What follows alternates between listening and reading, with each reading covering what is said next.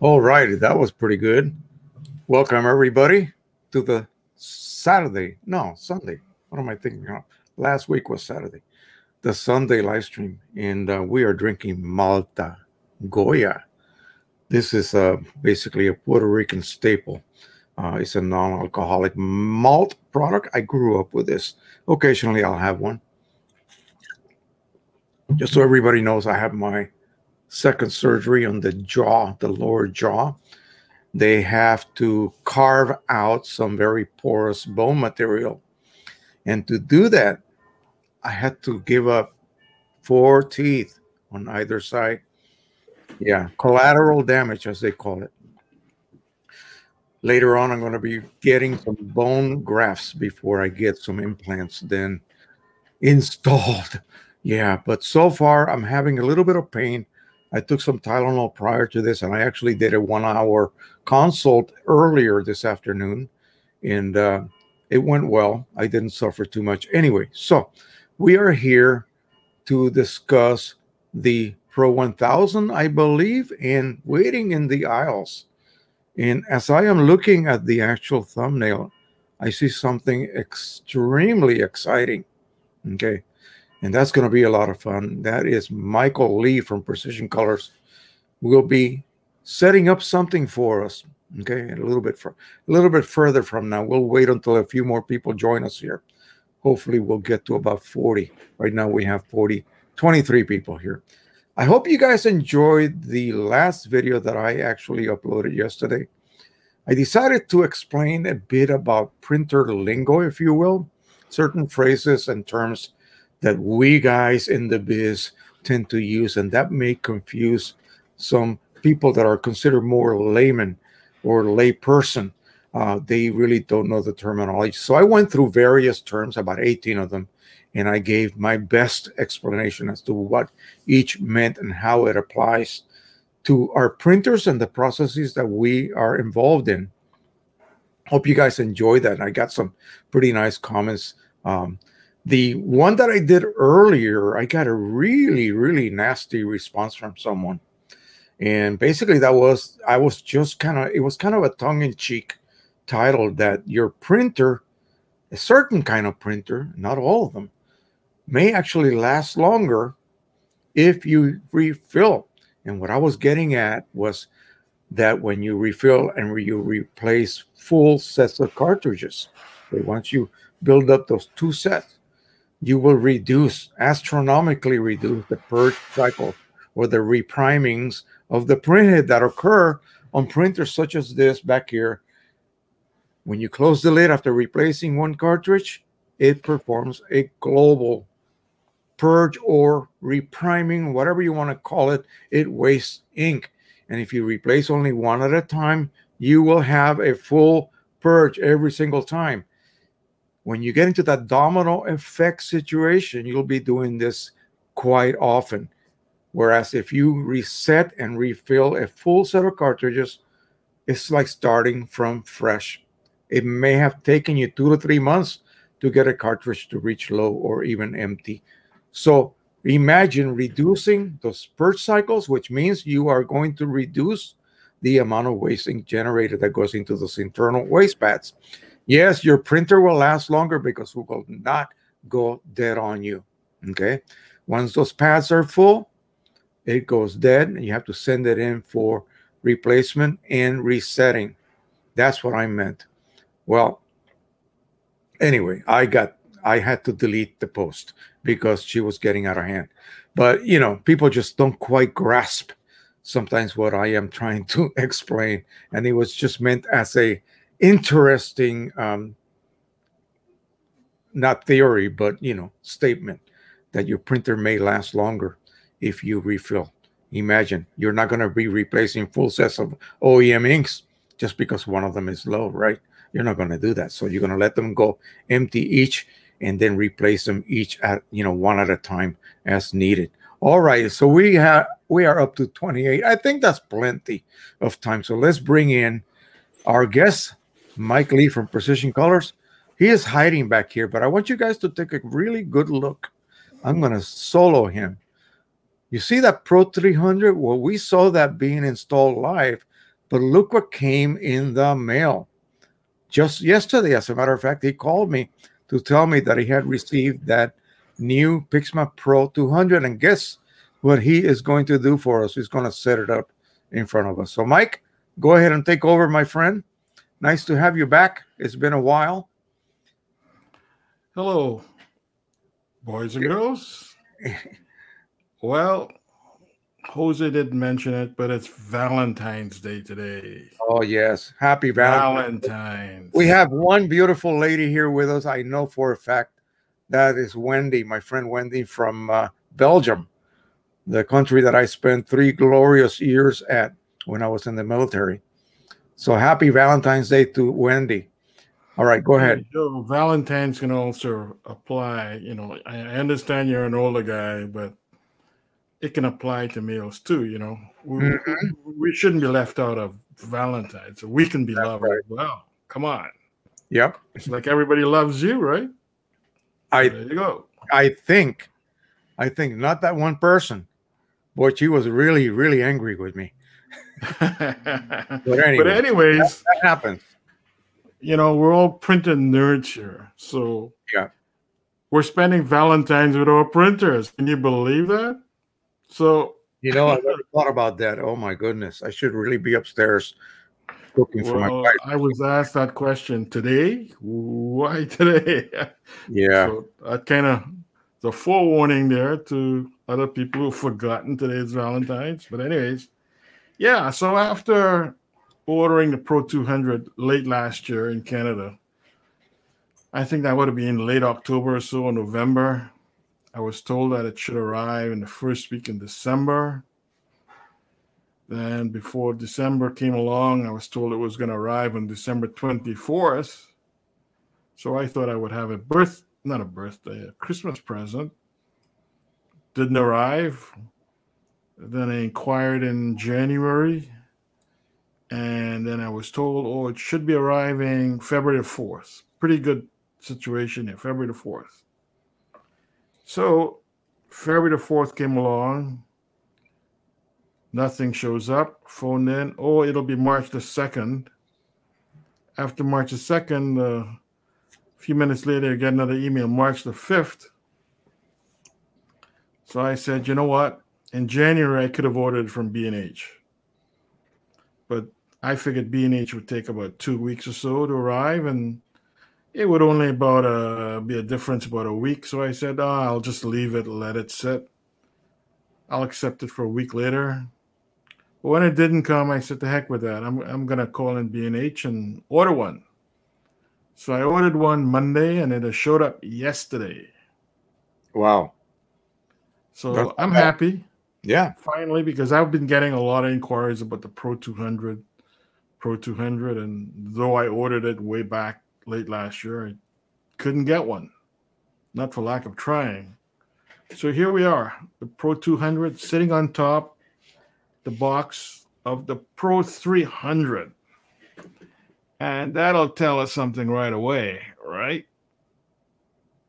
The box is the same size. So we're going to expect that's probably going to be pretty much the same printer.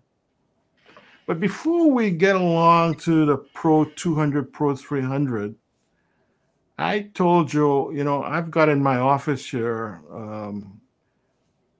a whole generation of 13-inch Canon printers, except for the very first ones, the i960 was it? And the i9100 or 9600, the ones without the chips. I had a 9900 once.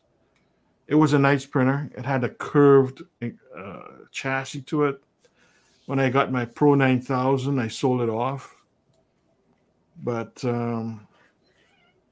do you want to shift the camera on to you so we can hear? I'm going to take the camera off the tripod. Okay. And I'm going to... And remember, this is all live. And some people may not know what a Pro 9000. So let me this printer down here. Let me zoom in. Mm-hmm. That's a Pro 9000. Now, in the 13-inch printer, when Canon went to chips after the i9900, they then introduced a die and a sister or brother printer called pigment printer. So starting in this generation here, the Pro 9000, it had a brother printer, the 9500, which was pigment. So this one is pigment, and this one is dye. This ushered in the first use of chips on the cartridges. And this would go back, I think the Pro 9000 was about, what, 2005, so, Joe? I never did get a original 9000. I got the The Mark. Mark II? Yeah, and Yeah. I bought that used on eBay, and Well, it worked perfectly. So both these printers are used as well. I bought these used. This one was purchased from someone who had it stored in the basement for about a couple years. And this one I purchased, I think, in 2015. I had one before and I sold it off when I bought my Pro 10 for lack of space. But then I realized I shouldn't have sold it off because I wanted to then develop the replacement for the Image Specialist ink set for the 9500, which got rid of a lot of the issues the OEM 9500 had with gloss differential. yeah, And people are curious where most sellers get their inks from, and you just mentioned Image Specialist. Could you give us a little quick description? Who are these folks, and Image what have they Specialists, been involved in the last 10-15 years? Image Specialists, they're essentially no more, and that's the evolution of the industry. They started out as being one of the more popular or better inks you can get that was made in the USA in the late 90s, early 2000s. That was when inkjet printers were blossoming and everybody was getting an inkjet printer. There was a chemist there by the name of Walter. He did a lot of work in developing the inks. And the story I got was they never really intended to make inks for the 9500, but somebody from Canada actually asked them about it and they did some work on it. But in any case, Image Specialists over time had stuck with the desktop market. And as the desktop market shrunk, their volume shrunk. So at about 2009, 2010 or so, they were sold or something to STS Inks in Florida. So STS Inks now makes the Image Specialist formulas. Right, and both of these companies are based in the United States. Yeah, they're based in the basically United States. Every reseller out there that was selling inks for most of the printers that were refillable were basically buying the same inks from that same provider, right? I don't know if there were other inkjet labs as well in the States. Were there other? Oh yeah. There were lots. So I don't think that's a fair statement. But many were. MIS Associates at one point in time. Yeah, MIS, okay. Was a major customer of Image Specialists. But one big thing happened is that, unfortunately, sadly, I think on New Year's Eve in 2010 or so, Walter, the chemist or the guy who made the ink for Image Specialist, passed away. Very sadly. He actually, when I was a customer of theirs, and I still am to a certain degree, I spoke to him. He actually explained a lot of ink terminology and stuff to me. So he was quite knowledgeable. And some of the inks he did produce are still it's still top notch, some of the work he did. But again, he was working with some limited pigments at the time, so he only could do what he had available to him. So over time, better pigments were made and improvements have been made. So, but Image Specialists is they retained some formulas by STS, but they're not since the CLI-8 days, they did not really develop any new ink sets, possibly due to the passing of Walter. Okay. But let's continue this. So we've got the Pro 9000, 9500, which ushered in the first pigment ink printers for Canon. And the 9500 was delayed by over a year, if I remember, because they had announced it and said they would have it on the market, but they kept pushing and pushing and pushing, and the delay was over a year. And it looks like the delay was because of the unique cartridge design they had to develop. Mm-hmm. All right, so that's the 9000, 9500, and that continued till what? The Pro 100 was then ushered in. Let me show you the Pro 100 here. That was introduced, what, 2000, that one there? Mm-hmm. That replaced the Pro 9000 Mark II. I think that was brought in, what, 2008, no, 2009 or so? Yeah, it's quite old. Yeah. It's quite old. It's it's one of those old goodies. I don't think they expected it to become probably the most popular printer in the world. Well, as far as sales go, and because of the offers that they were giving. Oh, I heard a little interesting story. I don't know how much truth there is to it, but apparently Canon head honcho there was a new head honcho at Canon. When he took over, Canon was basically the leader in cameras and imaging. Mm-hmm. And he asked the question because at the same time, EPSON was advertising in all the boxes the printers preferred or used by the most photographers in the world, or something to that effect. So the question the head honcho at Canon asked was, if we're the leaders in cameras and imaging and we have printers, how come nobody knows about our printers? And that was an interesting question, I thought, because back then Canon, as you know, Joe, was a very small player, and when it came to photo printers, everybody knew Epson, and HP. Yeah, Epson and HP, right?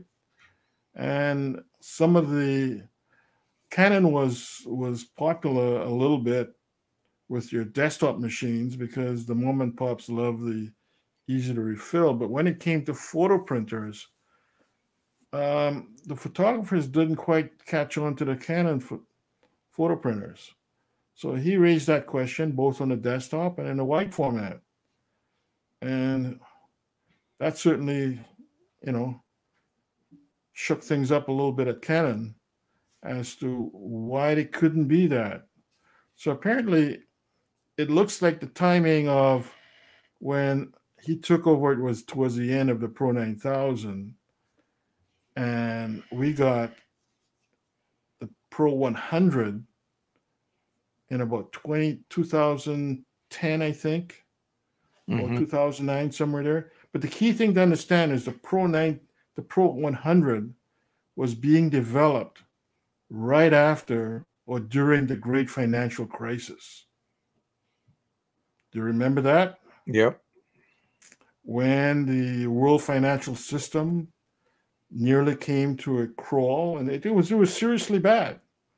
For the younger people who don't know that time and who don't realize it, who didn't keep up with what was going on, the world really had come to a crisis, a serious crisis where even serious bankers were concerned about food getting to supermarkets. It was worse than potentially worse than the COVID crisis we had last year. Mm-hmm. Right? But that was averted, and many people don't understand that, we were very fortunate to have missed that potential Great Depression out of debt. But anyways, I won't get into financial discussions too much, but this thing being born, the Pro 100, out of the after the great financial crisis, what you saw was it appears that Canon did not want to spend a lot of money on tooling. And that was a very fortunate thing for us refillers. Very, very fortunate because of that, they continued to use the cartridge bodies and molds from this little puppy here, the Pro 9000, the CLI-8, with the clear bodies. And when the Pro 100 came out here, it had the clear body, but there was speculation, and I speculated that resetters would be no more. Mike, let me show everybody the two printers, two print cartridges, CLI-8 here, CLI-42 here. Absolutely identical. Okay. Yeah. The difference being the chip. Right. So these cartridges, both of them were produced from the original molds for the 9000 and possibly others, right? There were other models that were using the CLI-8, right? Other models of printers, yeah. Yeah. This is very different for Canon, actually, versus Epson. When Epson brings out a new printer, typically they bring out a new cartridge and chip for every 2-3 models. They do that, but Canon seems to have kept their common sense, and when they made a model of a cartridge, they would try to use it amongst different printers. So, from a consumer standpoint, from a retailer standpoint, that's great, because with the limited shelf space, they could service a lot of models. So after the Pro 100 came out, we then saw, I can't remember if it came out, if the Pro 1, which is that printer there behind us on top, that is a 13-inch Canon printer, the Pro 1. And that uses completely different cartridges and completely different ink feed technology. So after the Pro 1 came out, we then, completely different. So after the Pro 1 came out, that was intended to be a high-end, but 13-inch printer. It was heavy. It was huge. 70 pounds. Yeah. Well, you know that from recent carrying it recently. And it was expensive. So I don't think that did very well in the market, because 13 inches, it was competing against the R3000 and the R2880.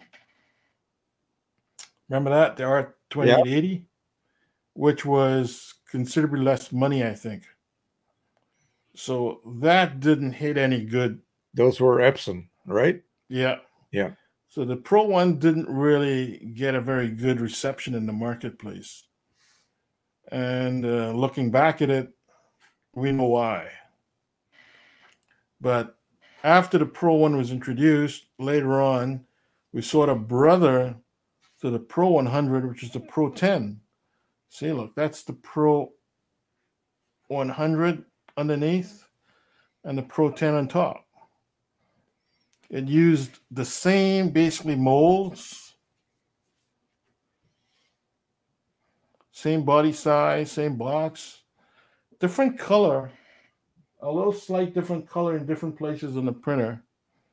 But I would say 80 to 90% of the parts are the same, except the main board, the print head, and even the print head carriage shared a lot of parts. Right? So it was just many people ask me, can I put pigment ink into my Pro 100 to get better longevity? And if that was possible, Canon wouldn't have bought it to make a new printer, and it's required tooling. So that kind of answers the question. There's a reason why they make a Pro 100 and a Pro 10. And by the way, many people, when they want to buy ink for a Pro 10, they go buy the Pro 100, then they find out, how come it doesn't have 10 bottles? And then they realize, I bought the wrong refill kit. Yep. right? Those zeros, well, actually, zeros don't mean much, but in this case, it does mean a lot. So anyways, there you are, the Pro 10 on top and the Pro 100 below. So we have basically, we got 3 generations here in this room. We've got the 9000, 9500, moving on to the 100, Pro 10 pigment. And here in those 2 boxes, the latest, the Pro 300, which is the pigment, and the Pro 200, which is the dye to replace the Pro 100. So, without further ado, let's start taking, let's see what comes in the box. Remember, folks, this is live, nothing rehearsed, nothing edited. If there are boo-boos, you know why.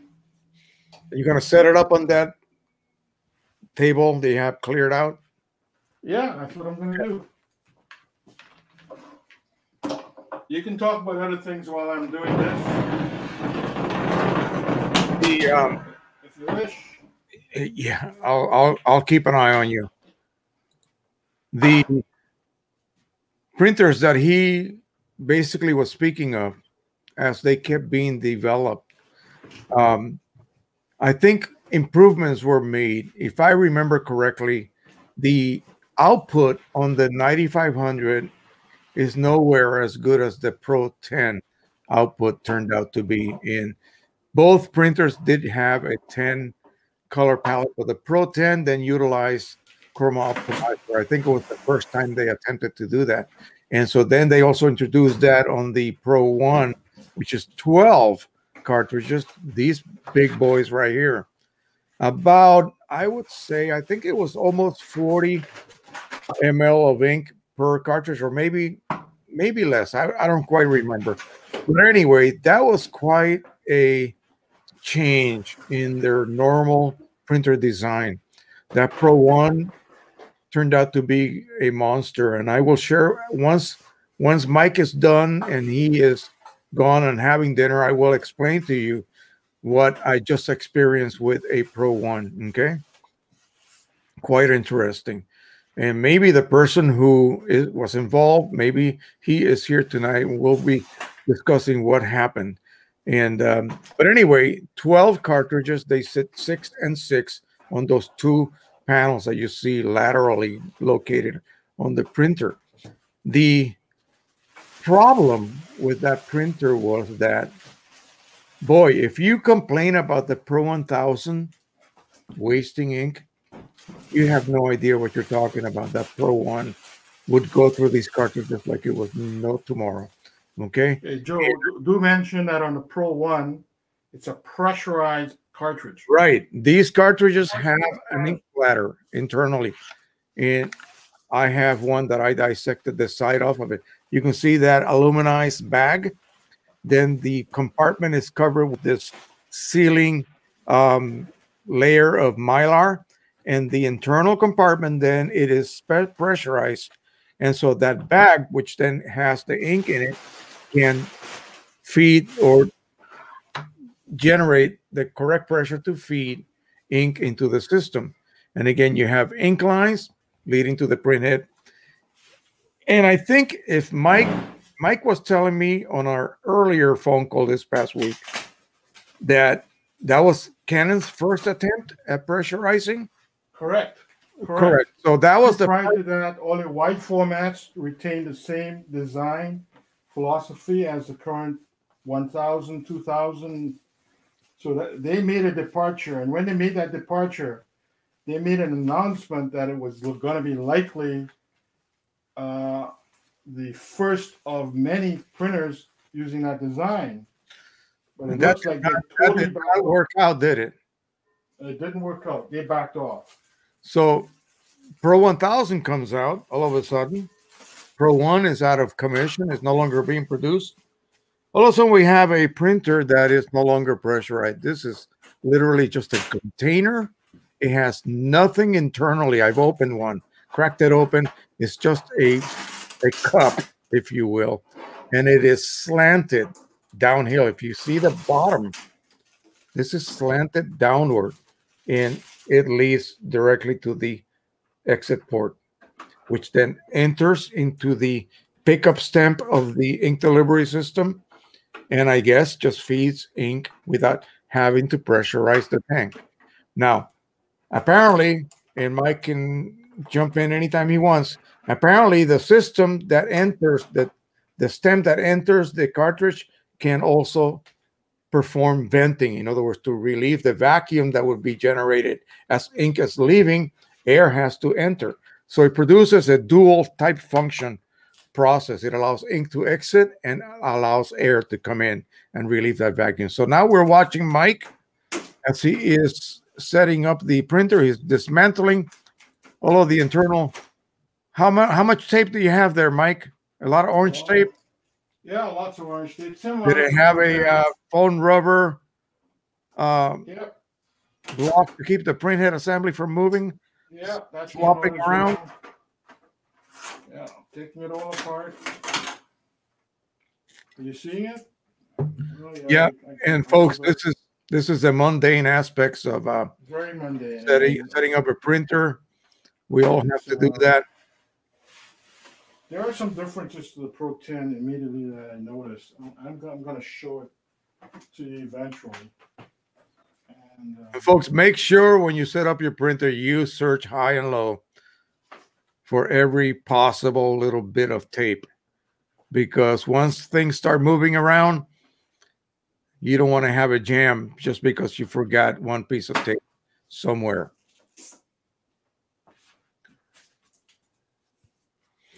I got a friend who refuses to take the little protective plastic off of any kind of screen.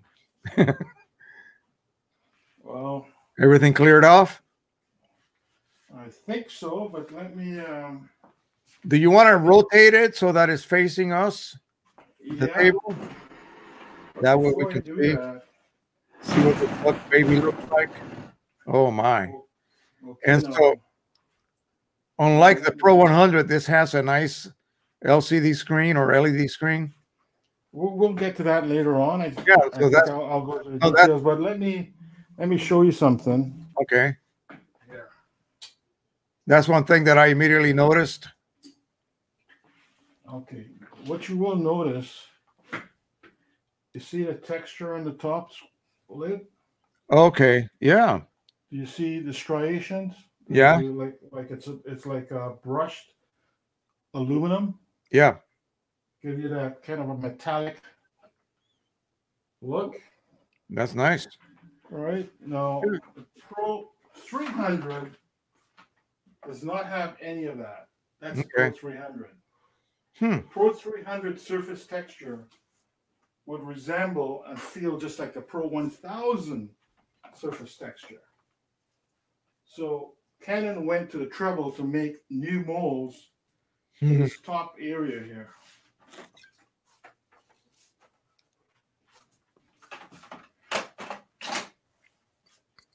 Let me feel. Yeah. So what's unique about the Pro 100 over the Pro 10 externally? Pros, okay. This lid, the surface texture is different. It's got a brushed aluminum, a fairly significant brush texture with lines. The top panel, same thing. Other than that, it looks to be identical. Okay. So what they did was they kept the Pro 300 to look and feel more like the Pro 1000 and maintain the Image Prograph name on it. So a little bit of small detail marking. The other thing too, Pro 200 has a Pixma on it. See that Pixma? Yeah. The Pro 300, they don't put any Pixma markings on it.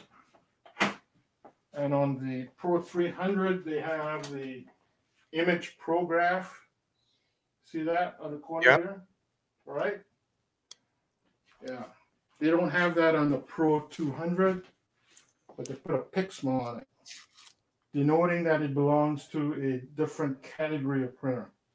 So they have basically orphaned the Pro 10, in other words, whereas the Pro 200 is really the big sister of the Pro 100. Yeah, Pro 10 now wants to be the baby sister of the Pro 1000. Yeah, the Pro 10 has been... I mean, the Pro 300. What am I the saying? Pro 300 now, Canon wants to distinctly put it together with the Pro 1000 category of printers. And the Pixma wants to be retained within the desktop, like this one here, line where it's got Pixma on it. Yeah. So they've done that. They want to do some market differentiation between the two. So let me put this thing back. I think you can clearly see the brushed look on it with the light. Right. Let me quickly address the viewers. Those who are watching, feel free to post anything you want to ask later on the second half, and I will go ahead and start from the beginning, say hello to everybody. I don't want to interrupt the process at this point by posting your comments yet, but don't worry, I will be here afterwards, and we will address everybody and any questions they may have had. Okay, one of the big questions people have been asking is the printhead the same as the Pro 100? Let me go downstairs. I have a spare Pro 100 printhead, and I will go away for 3 minutes, Joe. Okay. And I'll come back with a printhead so I can compare the two, and we'll know what the situation is, okay? All right, no problem.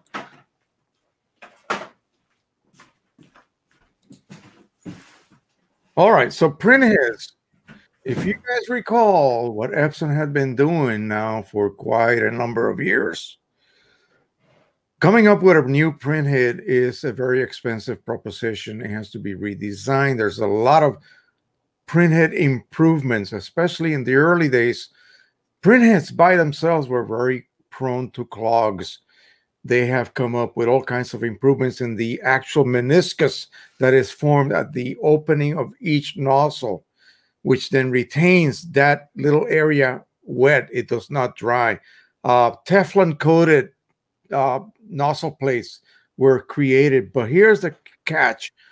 All of the Ultra Chrome K3 meaning 3 blacks systems of EPSON printers had 8-channel printheads in 9 colors of ink. So you had to share that black channel with 2 blacks.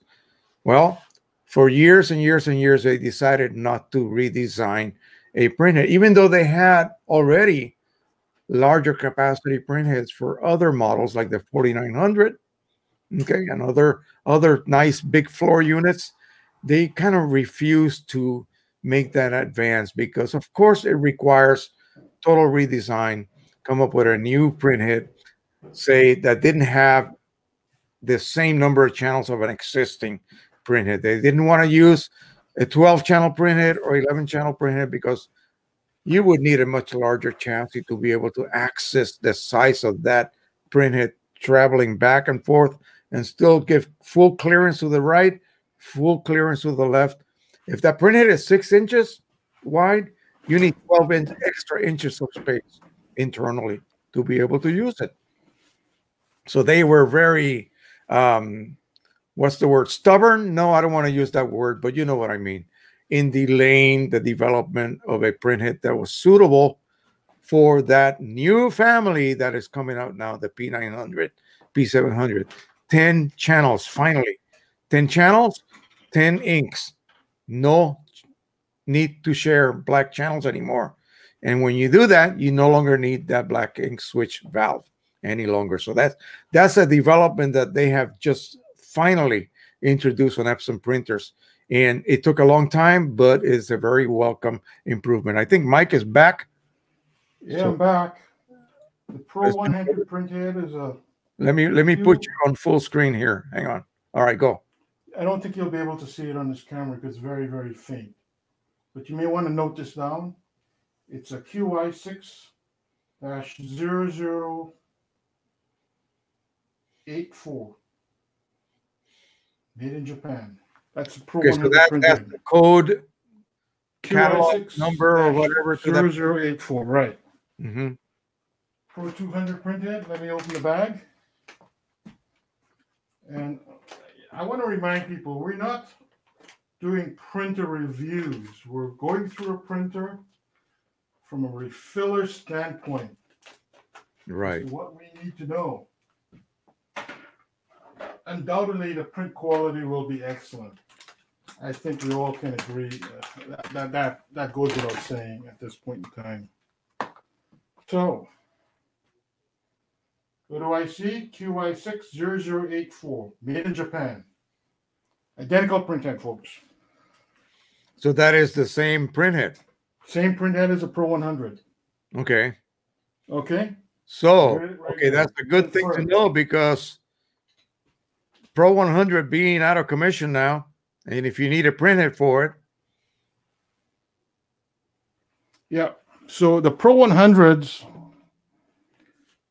can be in service for a long time again, because if the Pro 200, let's assume it's going to be around for another 8 years, that means Pro 100 printheads can be purchased for another 8 years. Mm-hmm.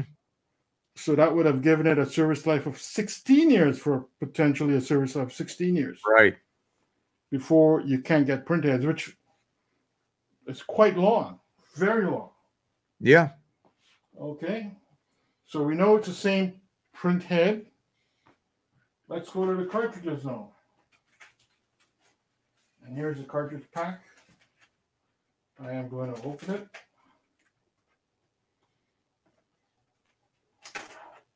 Now, at this point, there was really no need to redevelop the printhead because there was nothing wrong with there was nothing really wrong with the original Pro 100 printhead. It performed beautifully. Okay, look at this.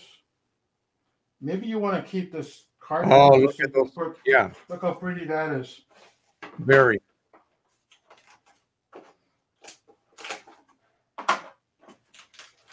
Now we can immediately see that the cartridges are indeed opaque, right, Mike? Well, they're white at the bottom, aren't they? Yeah. How about that? Now let's open it up. We'll open it up and we'll see what's going on.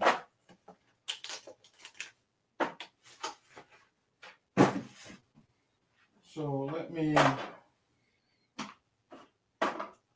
What I did was I brought a brand new CLI-8 tank, and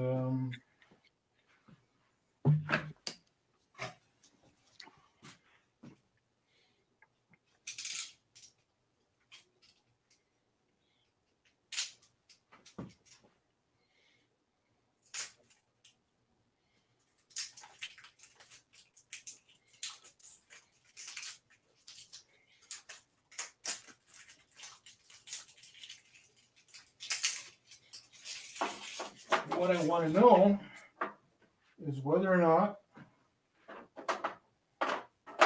they weigh the same.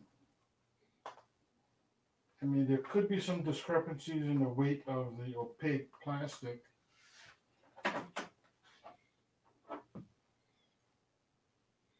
CLI-8, brand new, 28.9 grams. And that basically is going to equate to a CLI-42. Right? Identical. 29.1, give or take. So I have started a spreadsheet because what I'm going to do is I'm going to note the initial weight and also determine how much is used in setup. So the yellow was 28.9, no, 29.1, sorry. So I'm going to do the slow and boring task of weighing each one of these. Joe, you can proceed if you want on other things while I do the mundane task.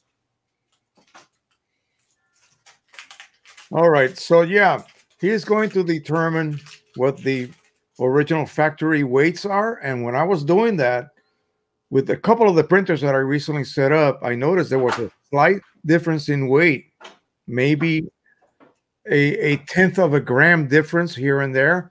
And so I don't know what to attribute that to. I assume that these cartridges are filled by machines, and you would assume that would be extremely accurate. I also believe there may be some discrepancies, especially on a cartridge with a sponge. Are the sponges exactly the same weight, even though they are exactly the same dimensions? Maybe yes, maybe no. There's many factors that would contribute to a slight change, maybe a tenth of a gram difference in weight.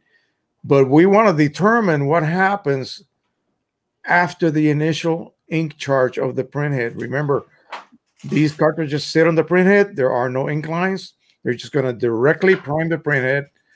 I'm sure there is also some waste of ink because the printhead has to be primed to the point where it is actually expelling some ink from the nozzle plate. And then Mike is going to then reweigh the cartridges, right? Yep. And they're going to determine how much ink it took. And that's going to be a little bit wasteful because then he'll have to replace them back into the printer, and he will then run another purge cycle. So that will show us, the actual amount of ink. I know people want to know this exact data. Everybody is dying to know, well, how much ink does this process use, that process use, and so forth. And it makes me think of the Pro 1000 when people are talking about, well, how much ink am I actually wasting on a cleaning cycle? One way to know for sure is before you start a print job and you know pretty much it's going to generate a cleaning cycle before you start printing, because it's been a while since you print. Take out the so-called maintenance cartridge and weigh it. Where's my maintenance cartridge?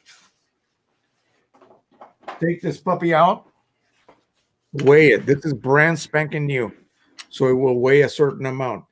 The one that is partially used, like this one, actually this one is completely used, will be much heavier because it is going to be filled with waste ink. It's not flopping around inside because there's an absorbent pad internally. But what you can do is pre-weigh the cartridge. It weighs 280 grams. And then after the cleaning cycle and the job starts, being printed, it is done.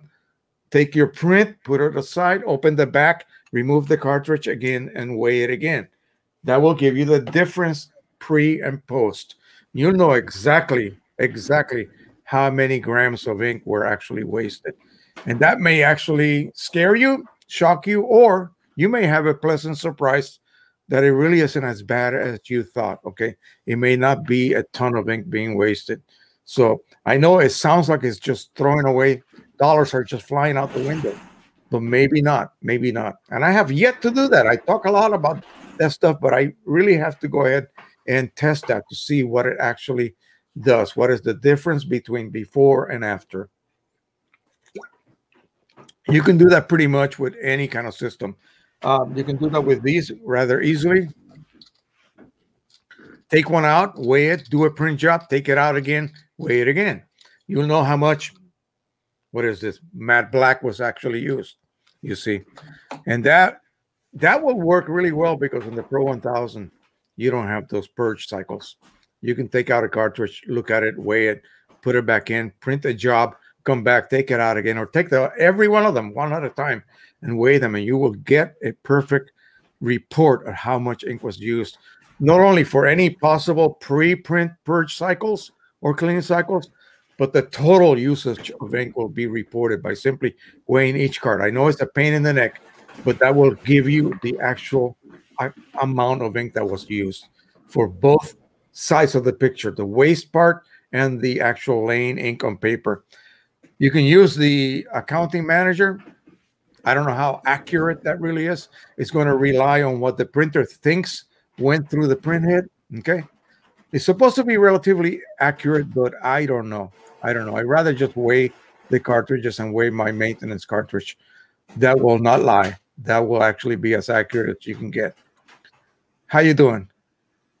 Joe, actually, for the Pro 100, a priming takes about 0.4 ml per tank, which is about the same as the EPSON 15,000. Mm-hmm. Did you put the printhead in it yet? No. No, I'm waiting for it to stabilize first. I just Okay, so you're powering it on? Yeah. It'll come to a point where it tells me that it's missing a printhead.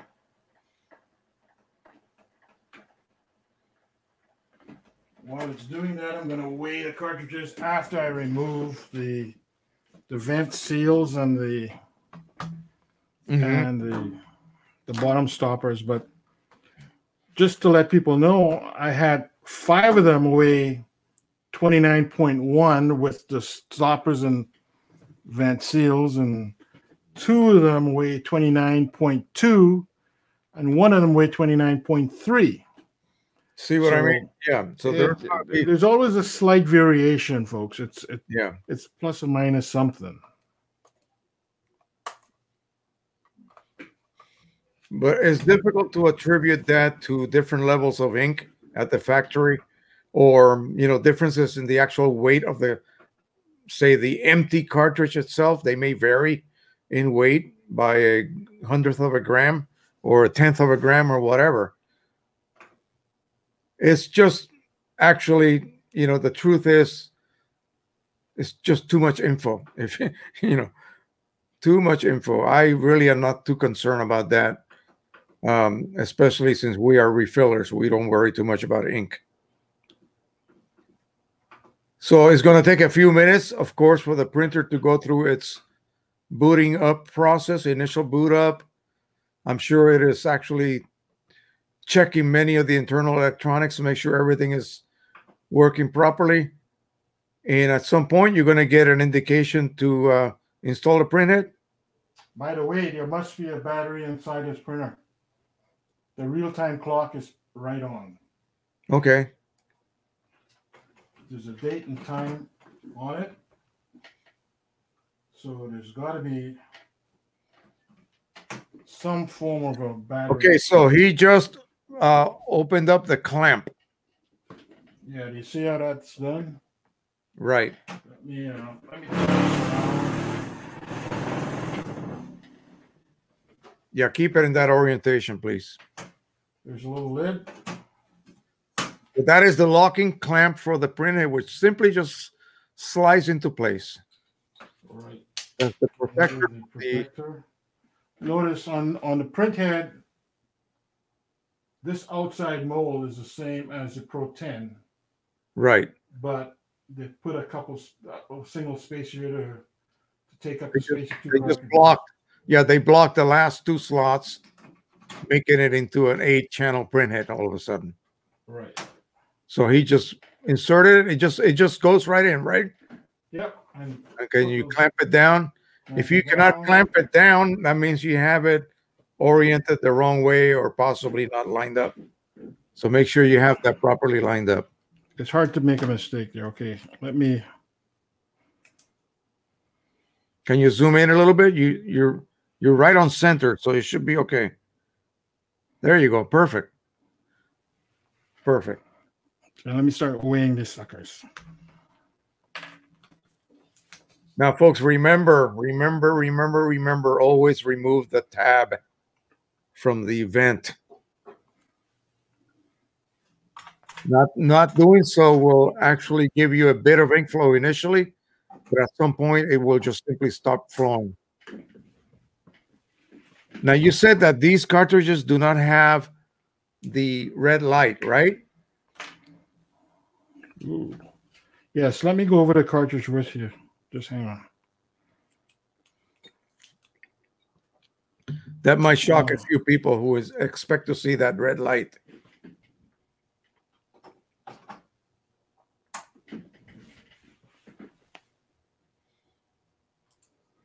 Okay, there's a story behind this. So these, let me see now. Okay, we're in focus here, right? Yep. Yep. These are the black buddies. Let me get a CLI-42, which is open. Let's compare them, right? Even better, I got a yellow. So it's yellow and yellow. Pro 200, Pro 100. opaque, clear.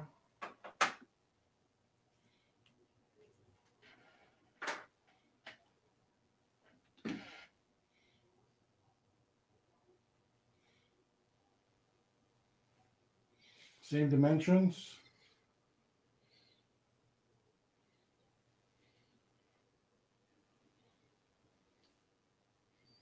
I see something immediately. Right. Is it an Easter egg? It's not Easter yet. So what do we got here? Focus. You let it go into focus. All right, now it's okay. On. There you go. Yeah, just don't move. Prism. No prism. All right. Yep.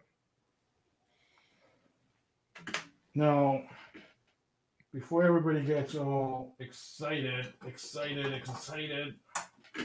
where's the prism from Canon? Where's the prism from Canon? How come they removed the prism? Well, folks, many people in the refilling forums talk about the prism, but they haven't been paying attention. Because the prism from the PGI, the CLI-271, which is 2 generations back on the desktop, disappeared. So where were those folks who talk about the prism and making all sorts of excitement about it? Where were they? Asleep. Because it was gone 2 generations ago on the desktops. All right? I'll go through a reason why. Now, Mike, do you want to explain? Please explain a little bit about what the functionality of the prism and CLI-8s and CLI-42s was. Joe, I think that better be done on another day. Okay, all right. The story on that and what it does, it's going to take a while. It's going to take some explanation of why it was done. You could just say that it helped to determine when ink was depleted from the liquid chamber. It helped. And just leave it at that. It helped more accurately determine right. when the cartridge was empty. Mm-hmm. Okay. It helped more accurately, and there's a reason for that. Yeah. The reason for that is the same reason why when Germany sent the V1 or V1 bombers, the flying bombs to London, why most of them didn't land in the right spot? Yeah, those missile rockets, yeah. Those missile rockets, right? Very inaccurate. Very inaccurate. Why were they inaccurate? Because they would point it to where they think it should go, make all the adjustments, set it up right, and set it off. But right after it left, it had no way of correcting itself. None. Right, yeah. So if anything led it astray, by the time it got to the end, it would be amplified. The errors would be amplified, and it would not land anywhere close to where they wanted it to land, right? Yeah. So that's the same reason why we have the prism. The prism allows a correction towards the end so that it can land more closely to the target. Correct. So, right? So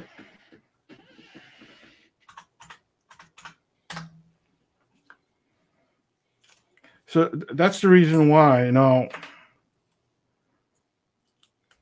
over time, it was a mechanical process to determine exactly when it was closer to empty.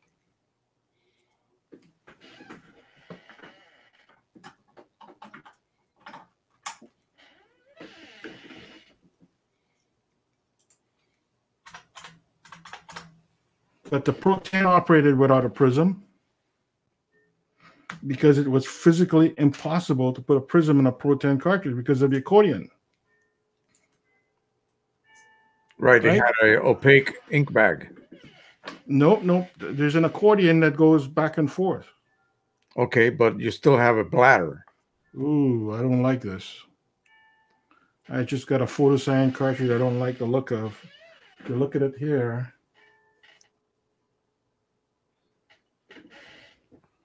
What's the See problem? that? On the port? Yep. Let me see what the issue is.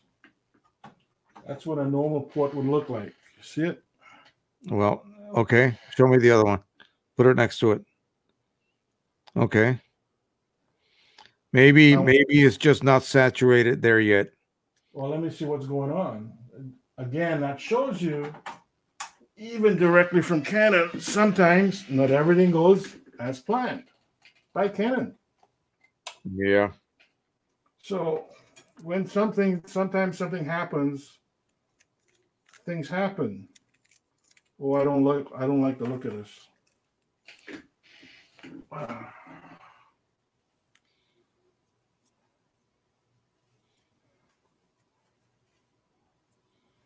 It's passing ink properly, but it seems, for some reason, it seems to have dried out a little ring of concentrated ink. Right, doesn't have the same saturation level the others do.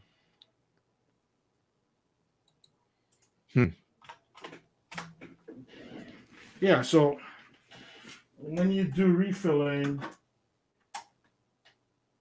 sometimes not everything comes out working perfectly the first time. And even if you were to buy OEM tanks, sometimes not everything is perfect when you just get it. The same thing happens with the black.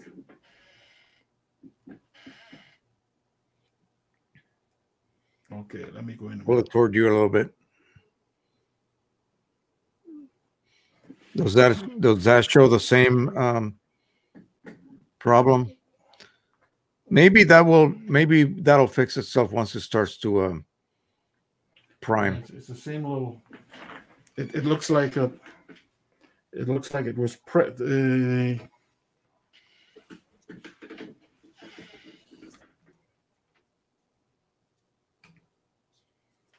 This one's 27.3 black.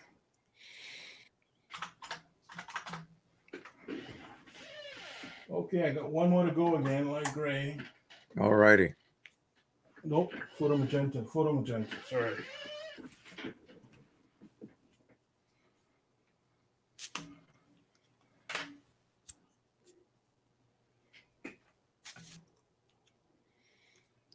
This is going to be the moment of truth, of course.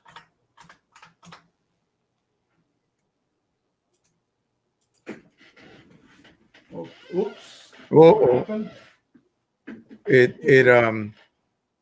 That's okay. It'll just tell me that it's missing a cartridge. It'll come back with it. Yeah. It won't prime. That happens when people attempt to refill all the cartridges at once and they have not grasped the process yet and they take too long. Printer has a given amount of time, it'll sit there waiting for you. And some printers don't have that timer. Some do, some do not. He'll just let it sit there, bring it back up, it'll move to the center again, and then proceed with the installation of the last one. When you're demonstrating and you're talking and spending more time than normal, that will come back to get you. You think it's priming right now?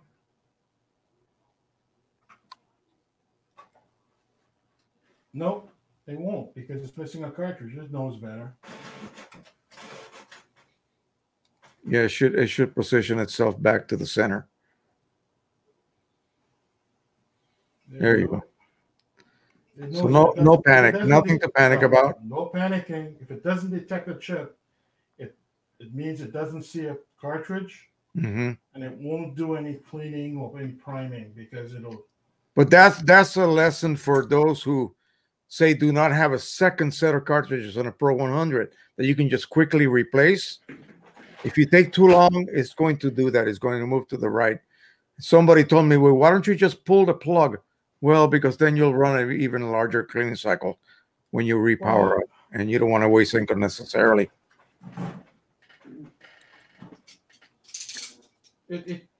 Even if it goes back in, it's going to do nothing when it settles. You want to zoom back out a little bit, Mike, so we can see the whole printer again.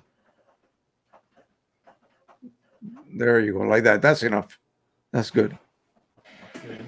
So you getting any indication on the screen? Yeah.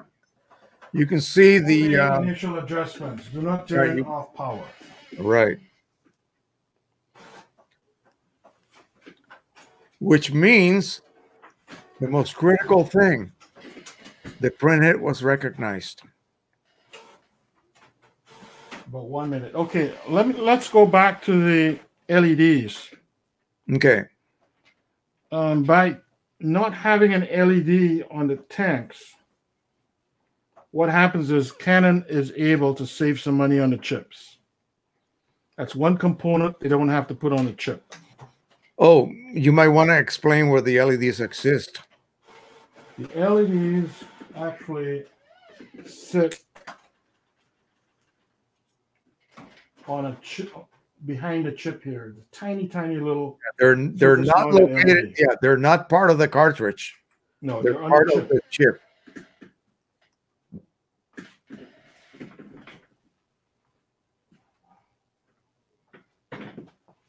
Okay, once doing alignment, we'll do the alignment.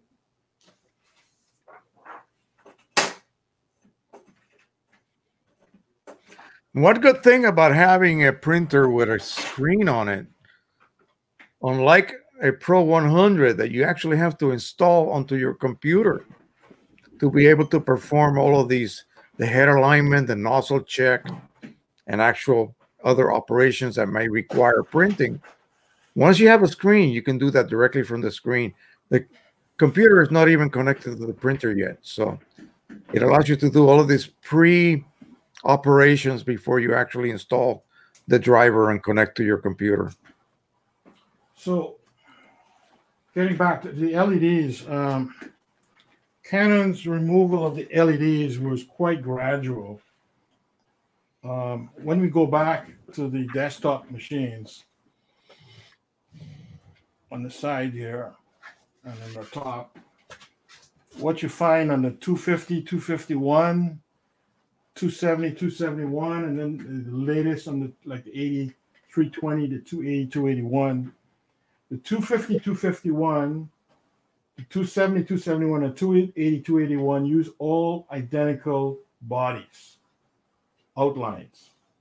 On the 250, 251, which originated about 8 years ago, Canon still had the prism. Those printers were replaced by the 270, 271s, where Canon removed the prisms. And on the latest 280, 281, they've also removed them as well.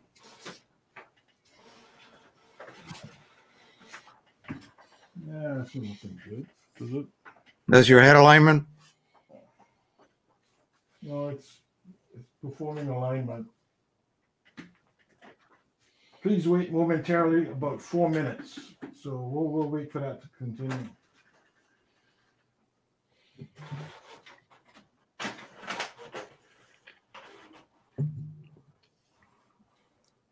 So now what, how do you know when you open up your lid?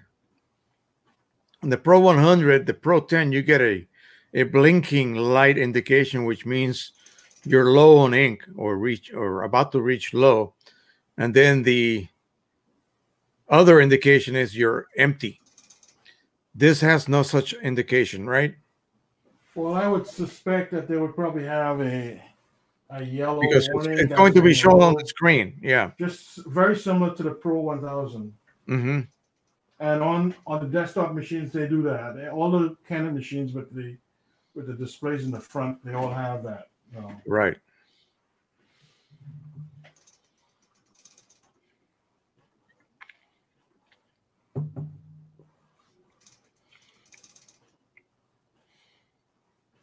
So anyways, Canon is fine-tuning that. They've been fine-tuning and getting back performance data over years. And they probably have figured out that depending on how they do their priming cycles, how fast they do it, and how often they do it, etc., they're able to better estimate what the ink level should be. And at some point, they probably have enough confidence they can eliminate the LED, the prism. How many sheets does it take? 3 or 2? 2. 2? Same requests and questions, agree to everything, of course, just like on the web. No, I don't want to take part in the survey. You know what? I was thinking there's probably going to have, maybe not. On the XP 15000 from EPSON, it did have a little hidden firmware activation mode that I quickly had to disable. So okay, yep. It keeps asking you about that. Yeah. My XP 15000, it keeps asking you. You can disable that. Okay, let me install the driver. This is boring part. Not a problem. Most of this stuff that we do is quite mundane and boring. But the results are always, of course, the end when we get beautiful prints. While you are talking or now installing the driver, and that's pretty simple process, folks. You know, download the driver. If you're a Mac user, make sure you download the actual driver from Canon or EPSON, okay?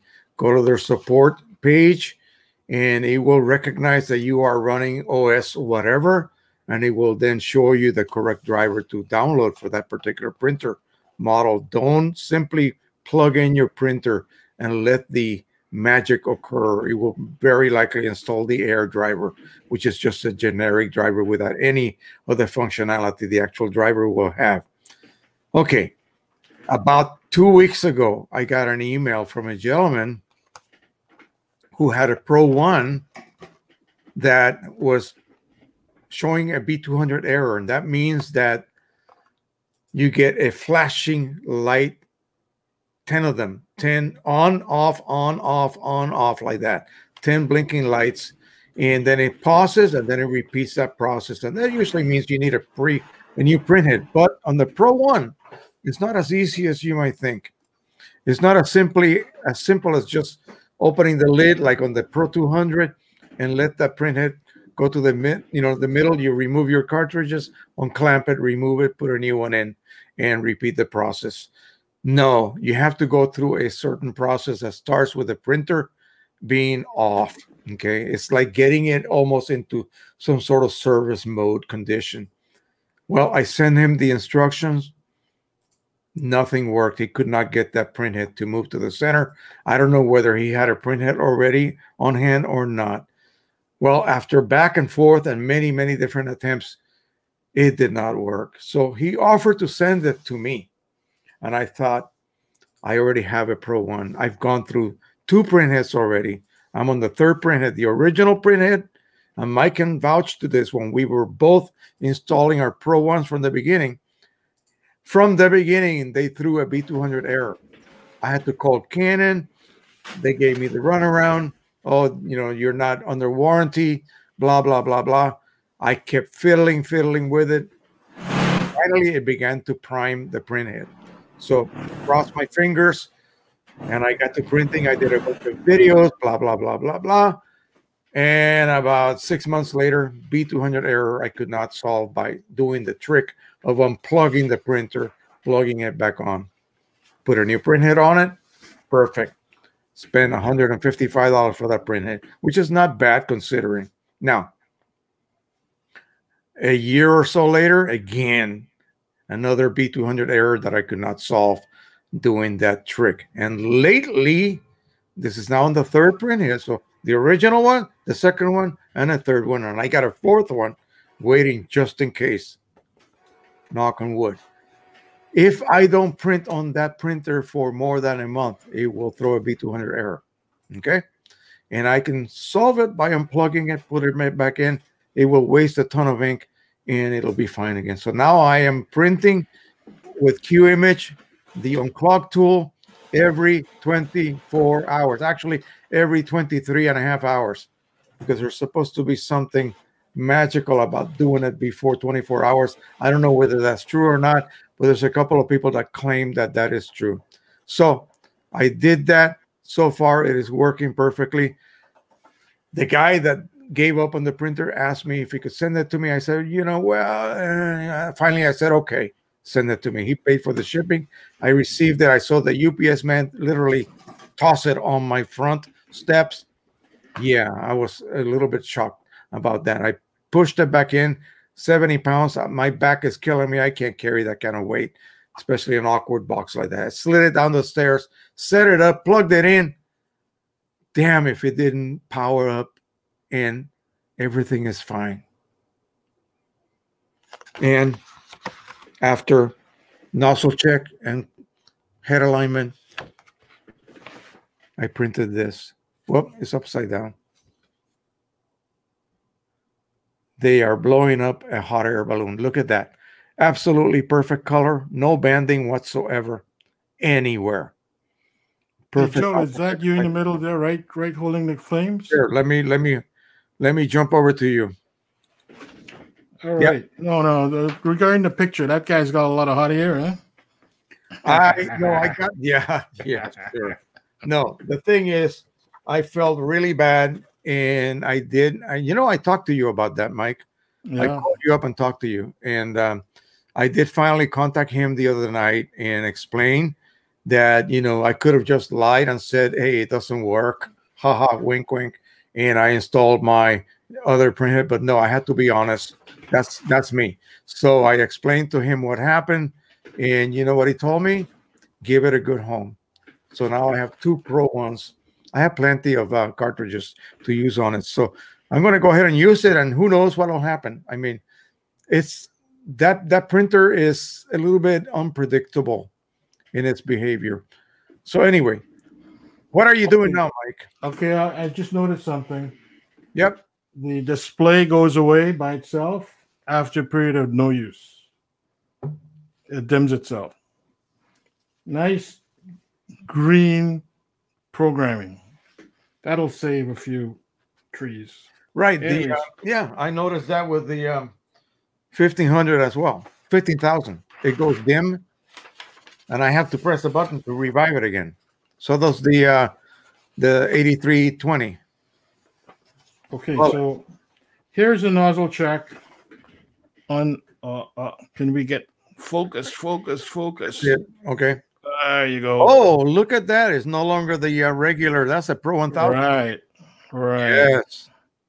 It's got the stir step nozzle. Yeah, that's good. All right. That is good. No longer the bars from the Pro 100 on top. 100. Yeah. Guys, I'm a little bit cheap, so I always use bad paper on the other side. That's fine. Nozzle checks. That's me. You can forgive me. Okay, and you got a very, very probably the second iteration. Move it so we can see the version number. 1.02. 1.02. Yep. 3rd page printed. Yeah. Okay. So the nozzle check to my eyes look fine. I think to you, does it look fine to your eyes? I don't know. Yeah. Well, you would see one of those little crosses, be gone, and so that looks good to me. So, having gone through a nozzle check, what is it time to do? We lift the lid. All right. Let's see how much ink we've gone through.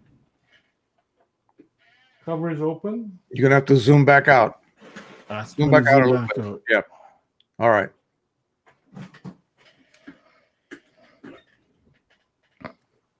Mike, somebody was asking me about how do I remove a printhead?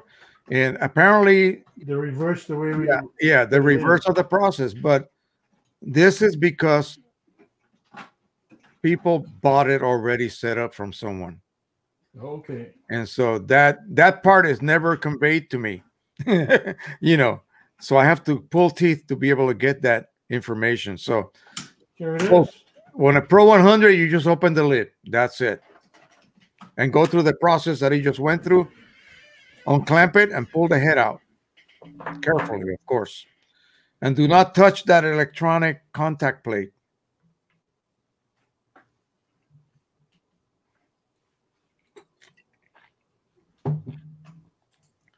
So we're going to figure out how much ink was actually used up in the initial priming of the print head.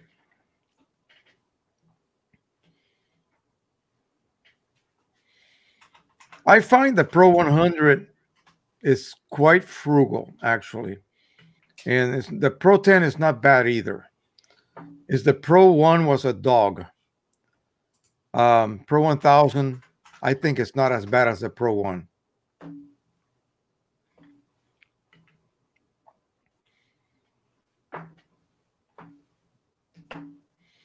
So, Mike, how does it look internally? Does it look well built? I'll take you there. Yeah. Just let me do my wing. And we'll get there soon. Because sometimes you can actually look inside and see where, let's just put it this way, where money was saved. Well, there's no money saved. I paid list price for this puppy. So would you call that a tank like the Pro 100? It's not bad. Like Not bad. The same comments to my. Let's put it this way: it's certainly better built than the XP 15,000. Okay, sure, of course. Okay. We're talking about $300, $350. Right. You get what you pay for. Yeah.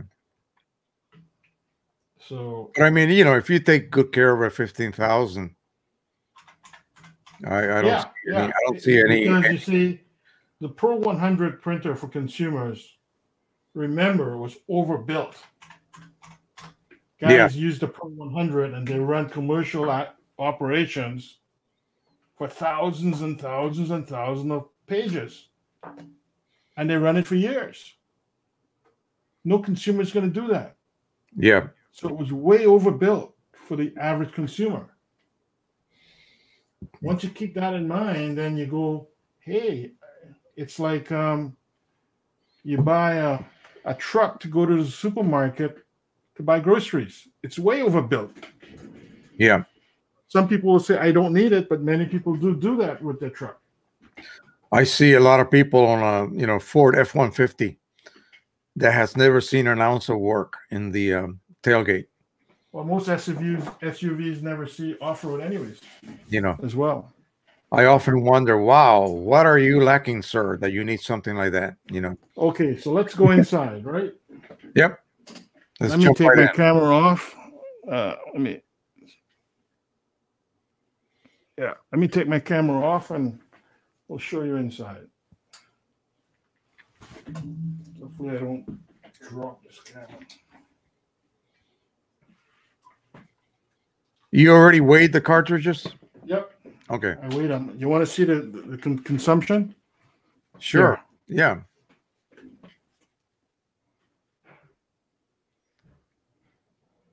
Oh, wow. So let me do an average here.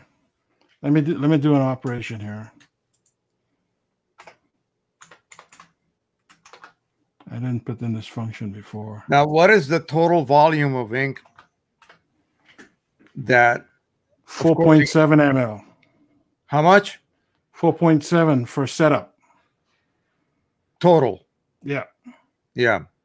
Okay. From the start, which is to prime the print head, run the alignment, and print a nozzle check. So 3 pages we printed. 4.7, which is not bad. Yeah, well, that includes setup, Yeah. So we'll do the other one, but getting back to the inside, let me see which I can do to see a better view of the internals. It's going to probably move to the right again on you. That's okay. I'm not worried about it. It'll do nothing. It'll just go there, realize there's no cartridges, tell me to open the print, the cover back up, and put some in. No harm done. No sweat. No worries.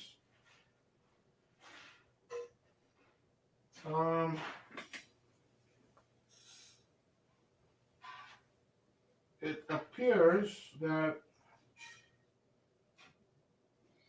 the absorbers are full width.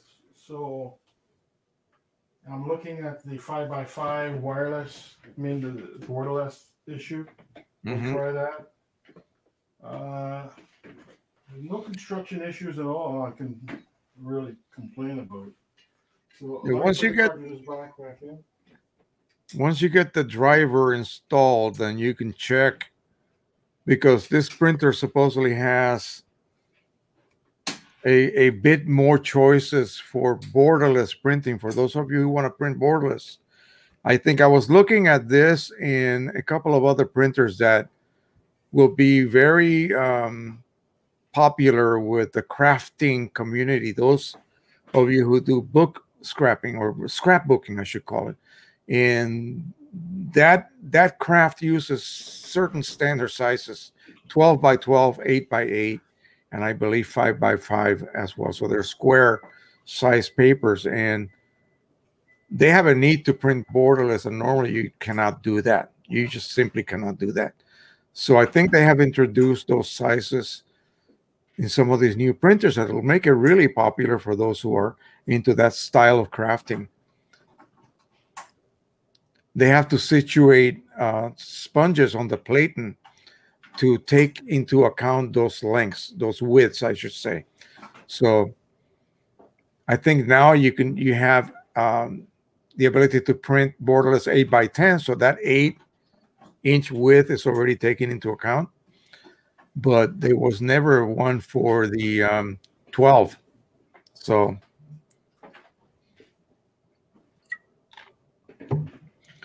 okay. So now I was going to do, let's see how long it takes for it to reprime. I'll let it go down. I'll let it settle down. Done, right? That's it? That's it. Wow. Let me print one nozzle check again, and then I'll lift the cartridges and see how much ink was consumed.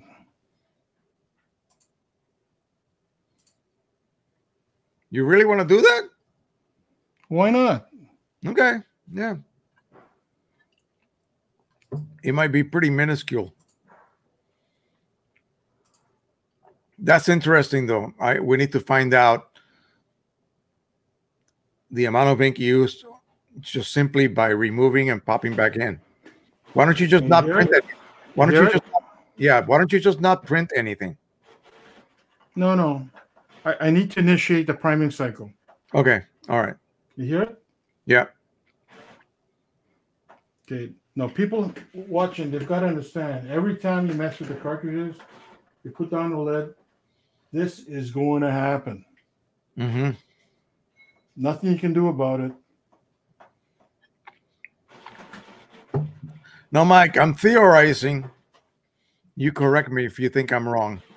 That because the printhead is floating on the center portion, and you remove a cartridge, now you have exposed the plate, the nozzle plate, as well as the entry ports for ink. Is there any possibility of air getting in at that point? Very unlikely, because the Canon ink conduction system is done by surface tension. Okay. And touch. So you think this is only done as a precautionary step? Yeah. Yes. Because an EPSON, 1400 will do the same thing. At 2880 will do the same thing. Okay, so printed a nozzle check.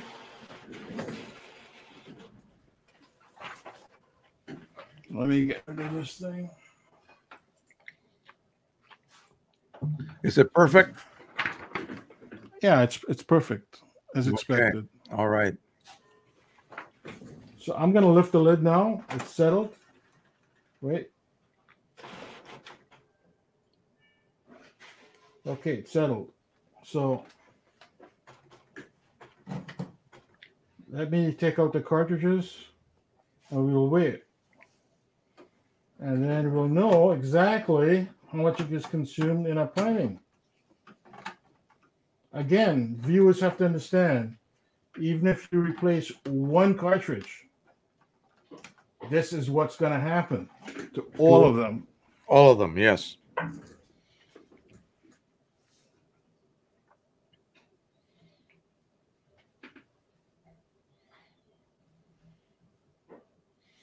After I wait, I'll show you the...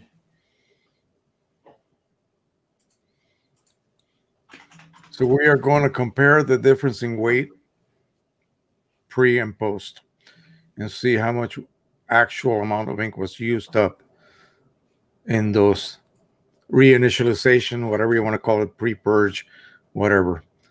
That will occur every single time. And it only seems to occur on printers that have piggyback type cartridges that ride on top of the printhead assembly. Those are actually the best printers to use for testing different types of ink that are compatible with a similar model. Say, for example, if I was testing inks for a P800, I could use my 2880 with refillable cartridges, do a quick test comparison between two different types of inks. As long as I have two sets of cartridges refilled, I can just pop them in, run a quick cleaning cycle. The previous ink is flushed out. I can then compare that ink and the new cartridges, make a direct comparison. You could possibly do that on a printer such as a P800 because you have ink living inside the printer. Still, a lot of ink that would have to be flushed out. The same thing on a Pro 1000. There's no way you're going to use, waste all that ink, okay?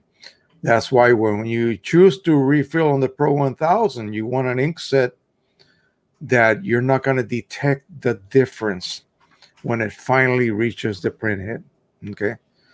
I've had a lot of people tell me, oh, I switched to these inks. I popped the cartridges ink into my Pro 1000. I printed a couple of prints, and they were marvelous. No, dummy, you're still printing with OEM inks. Okay, you haven't really seen the effects of that new inks that you just installed.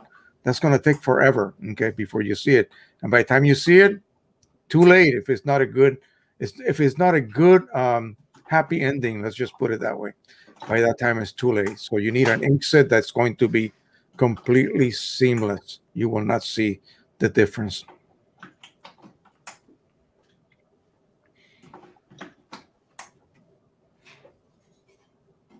So as you guys can see, it's popping the newly reweighed cartridges back in.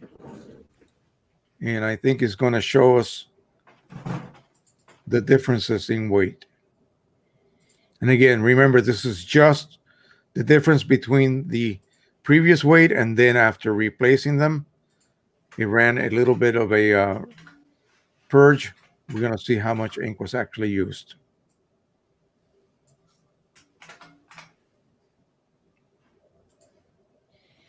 What is that in the middle there?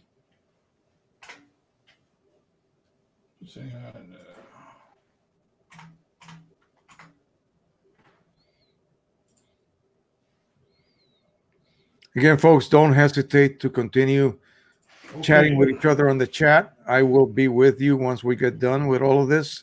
Okay, so I just put it back in. Yep. And let me show you the results. All right. I gotta take it off. Drum roll. Ta-da.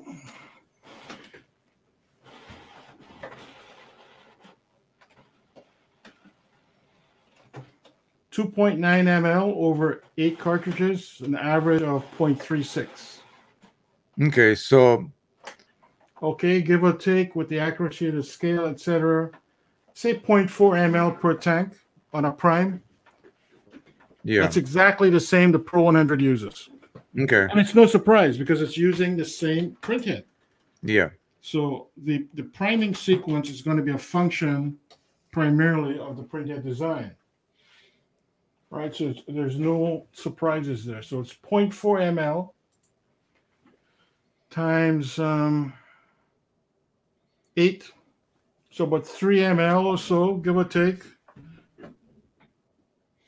So let me ask you a question. Do you think it was a little bit of a sneaky move by Canon to use an opaque plastic to mold those cartridges? Yeah, well, listen. Or was there a good reason for it? Let me put something to print and let me talk to you about that. Because this goes back over 10 years as to what the progression of the situation. This goes back 10 years. And I'm also going to time this print as well. You already connected to the computer, right? You already installed the driver? Yep. Okay, good. I am going to...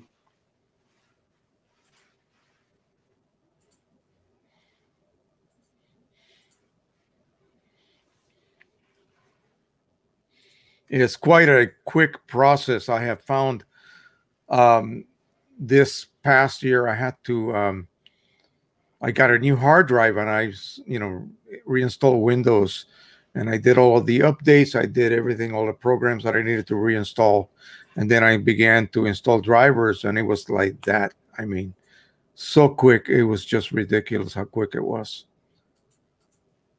The days of taking minutes and minutes to install a driver for a printer are pretty much over. Well, don't forget you got a SSD and you got a fast CPU. Yeah, too, sure. right? Yeah, of course. That makes a humongous difference. Okay. But folks, just make sure that if you receive a CD with your printer and you're not sure whether that's the latest one, just go to the Canon or Epson site, download the latest driver, not the combo package, the driver, because the combo package might sneak in some kind of a updater that you may not realize is going to perform little actions on you behind your back. You don't want to update your firmware if you're going to be refilling, just to be safe.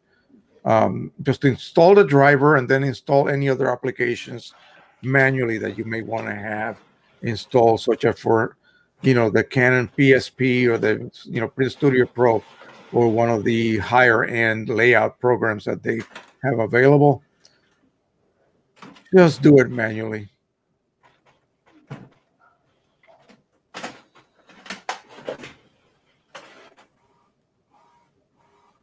Well, I saw something move. Yeah, it's starting to do a print. Okay.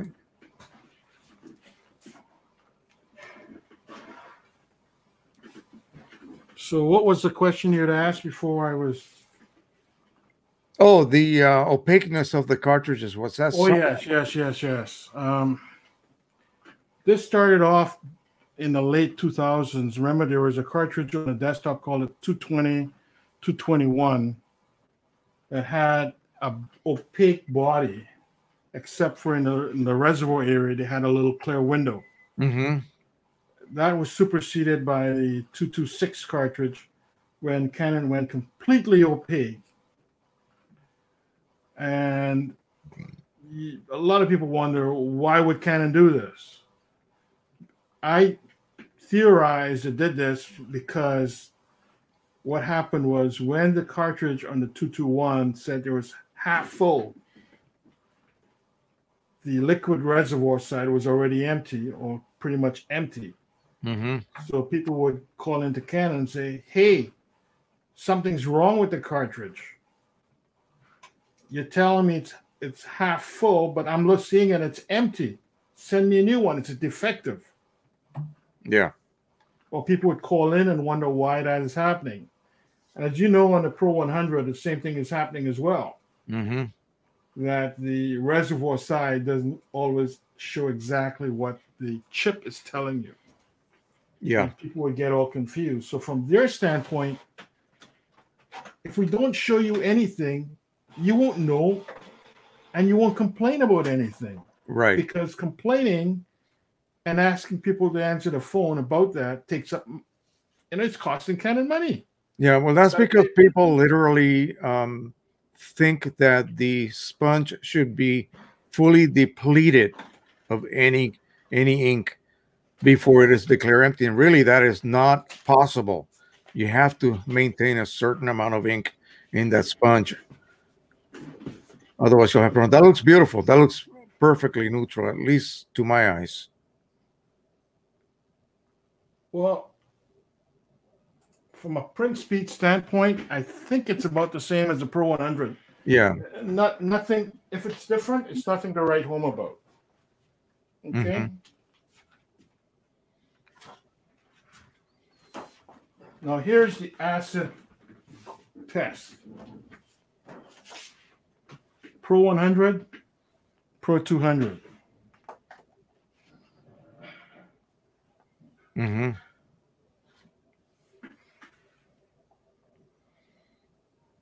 Lower it down a little bit. Pro 100, Pro 200. Okay. I'll do it right here. Yeah. Yeah, sometimes if you have it different positions, you can see the effect of lighting. So the claim that I saw, if you recall, we were chatting privately online, and I showed you that Canon was claiming and basically realizing what you noticed already long before any of this came out. The reds on the strawberry. Remember? You bet. The reds on the strawberry with the OEM Pro 100 inks. We're not printing red. We're printing reddish, but more like orange. And the SE ink I brought out. Yeah, and when you first sent me that first sample of SE inks, and I tested them, and I have to admit to you that I really wasn't expecting something fabulous to be the result.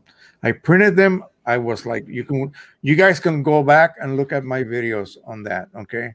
And I did that real time, and I showed everybody my shock, okay, when I saw the results. And you noticed something immediately.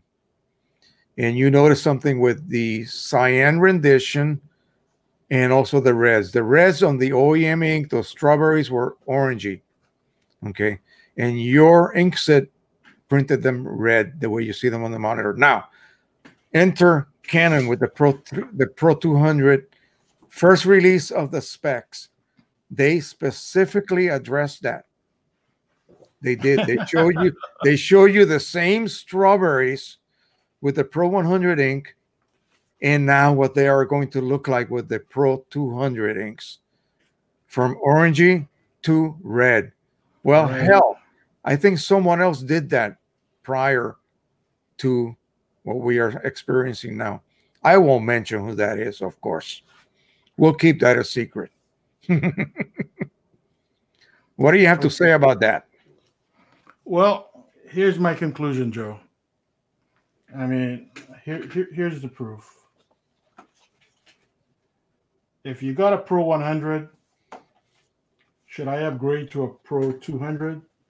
If you're refilling, no. The ST ink set in the Pro 100 in the red area will give you what the Pro 200 finally gives you.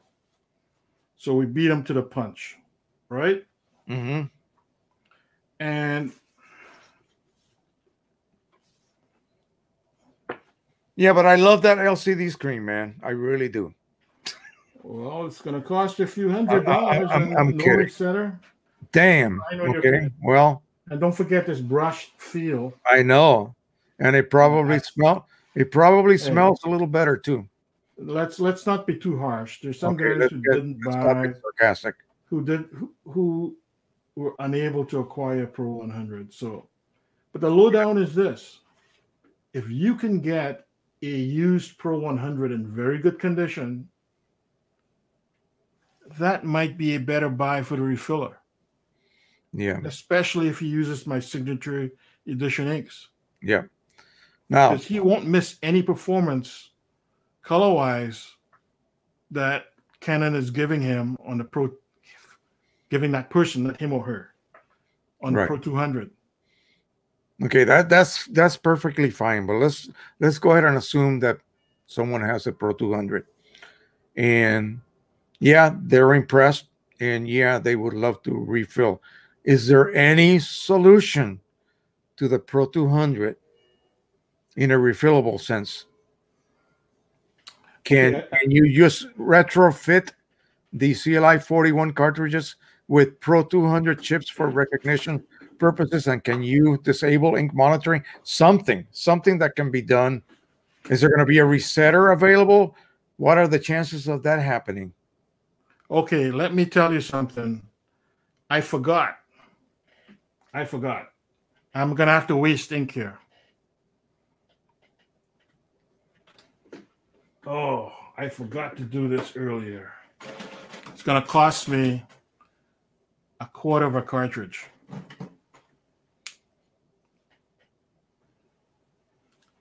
Here's a CLI-42. Mm-hmm. I'm going to pop it in here. Let's see if the cartridge fits. That's what everybody's asking about. Let me put you in full. So it fits. Folks, now, is the light flashing at all? There's look here. It's showing nothing. Nothing. So it will not take a CLI-42 chip. Mm-hmm. Okay, let's get that straight. But the body of a CLI-42 will fit in the printer. So here's what, from a refilling standpoint, one can do. First off, at this point in time, Red Setter has no response, or they're still working on it, I should say.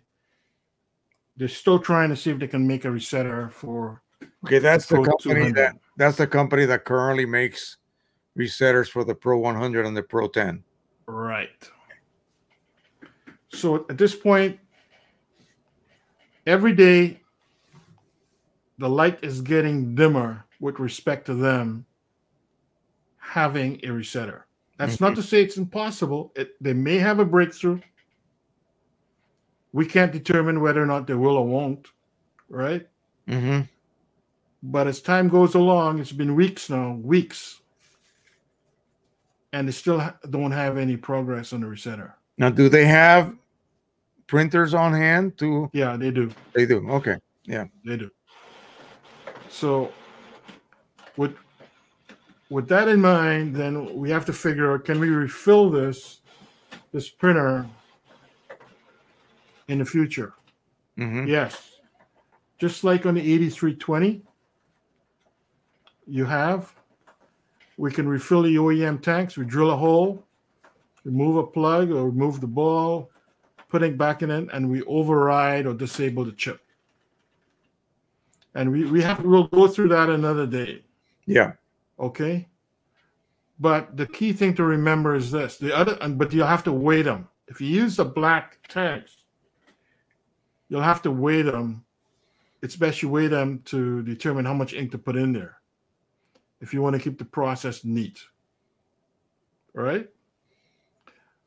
Otherwise, you get clear tanks from the CLI-8 or CLI-42, and you transfer the chips from the Pro 200 tanks onto these, so when you refill them, you don't need to use a scale. Yeah. You can see what's going on. Because you really need to monitor how that ink permeates the sponge, folks. Okay. Yeah. To at least give you a good feeling as to what ink delivery is going to be like. You have to realize that. Now, Mike, the chip that you would transfer from the CLI, what is it, 75? 65. 65 to the 41s. That is just there for recognition purposes, right? Because you're going to disable it, the ink monitoring part of it. Yeah, you're going to disable it, but Canon wants to make sure that there's a cartridge present.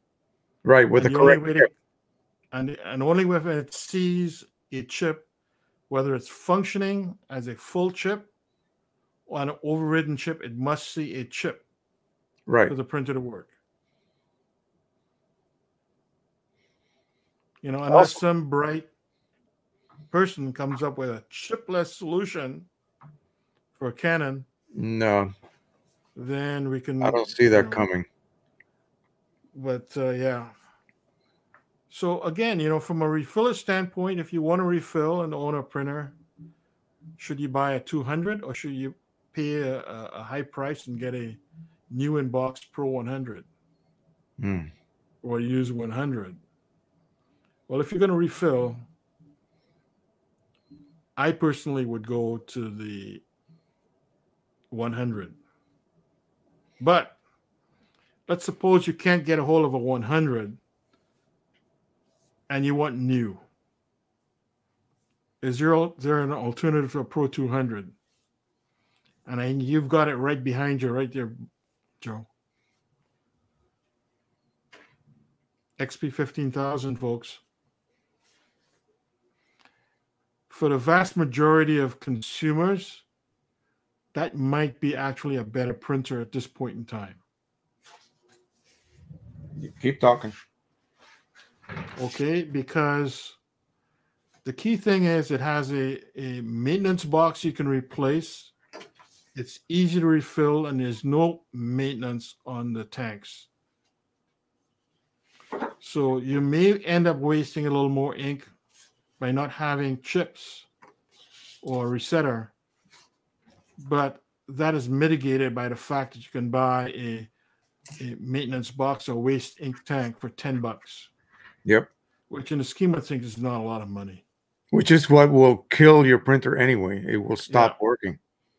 So people who want to refill and want to own a photo printer may want to consider getting a 15,000. Now, Joe brought up a very, very important point about the Pro 200, and that is crafting.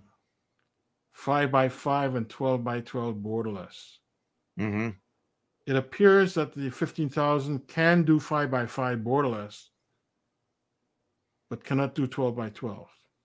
And unless I tried going through the settings and I couldn't make it do it.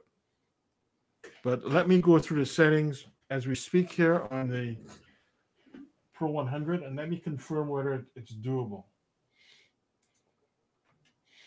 Okay, the reason that question even came up, my daughter, she's a scrapbooker, and she does have a very good color laser printer that's able to do borderless on 12x12 stock.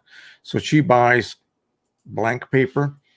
You know, you can go to the art shop and buy already pages for your scrapbooking, already pre-printed.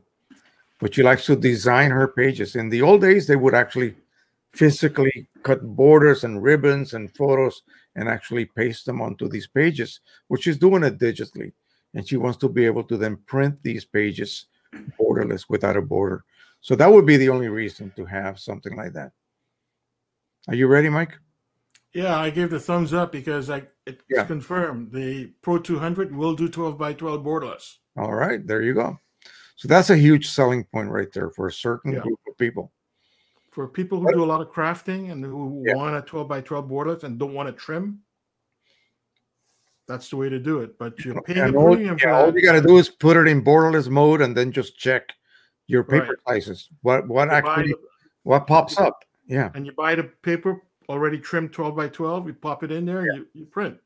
Otherwise, you got to use a 13x19, print 12x12, and do some trimming. Trim it. No good. Red River already has papers already pre-sized to those dimensions. And by the way, I'm about to contact Drew from Red River to possibly make another appearance here and tell us what's new. What's new? That would be very interesting in 2021 to see what they have on the on track for us.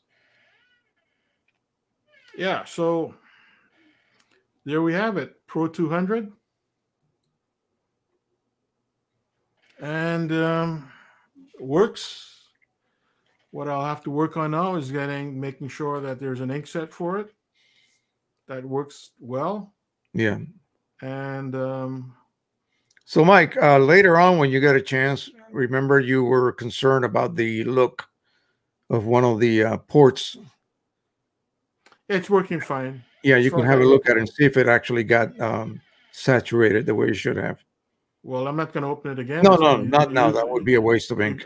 Oh, it's a waste of ink. And, OEM ink is not cheap. And I got to make sure I do some prints so that I have a reference for my refillings, right? Yeah, right.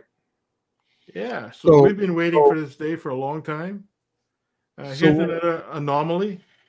On the Pro 100, Canon specs the print head with a droplet size of what, 3 picoliter.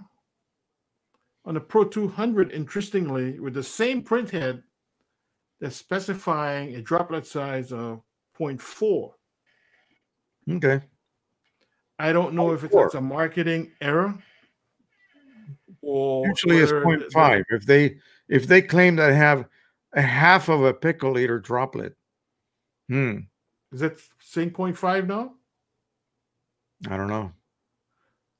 Well, the droplet size were different. So initially, when I was looking at the Pro 200, I wasn't sure that was the print head that was different, because the Pro 100 droplet size is spec'd differently from a Pro 200.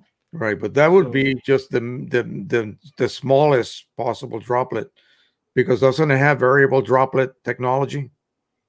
No, I don't think so. It doesn't? Oh, that's no, interesting. I don't think so on the Canon. No. Okay. I don't think so. I can't confirm it.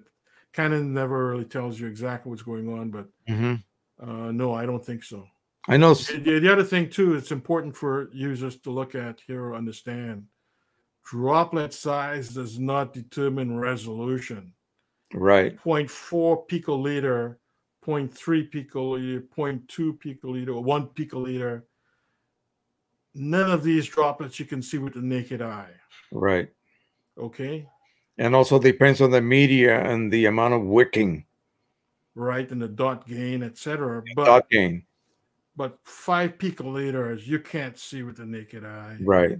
So it's a marketing ploy, Mike. It's just a marketing ploy to, get the buyers that are not technically informed to purchase something, because, it has a nanometer size droplet, big deal. Yeah, you can't see it. Yeah, so those people who want to rate printers based on droplet size, get with the times. Yeah, that's over. You've been had. Get real. You've been had for a long time. Understand it has nothing to do with that anymore. I mean, if you're doing 15 picoliters, 20 picoliters, yeah, but in the photo printer range, there's a lot more going on than the picoliters, and it has more to do with the print engine than the droplet size. Okay, so it's just like cameras, megapixels. Yeah, my little compact has more megapixels than this full frame sensor. But so it's got to be better than the full frame sensor, right? Right. It's a combination. You have to have a lens that has enough resolving power, right, to take into account or take into advantage that high megapixel count on your sensor. If you have a fuzzy lens, I don't care if you have 1 million megapixel. It's still fuzzy. It's just going to be fuzzy. Okay. Anyway. Yeah. So it's a marketing ploy. All right, man. So in the future, we'll go over the overriding. We'll go over what it means to override on a refilling basis. We'll address the nasty message you got about whether printers refilling was going to kill your printer in no time, because we've done the measurements. We've seen it. I didn't fudge it. 0.4 ml per tank every time you lift the lid. And what does it mean when you replace one tank at a time? Yeah. I mean, the math will tell you right there. You can't deny the math, Yeah, that's what they said. You got to follow the science. Well, you got to follow the math. That's what that person could not understand. Yeah. Anyway, okay. So, and I think the next time you were going to talk about something about the Pro 1000. I know you had big to do about the Pro 1000. Yeah, the Pro 1000. It's going to become a very important printer for a lot of people. And also our approach to making these tanks a lot easier to refill.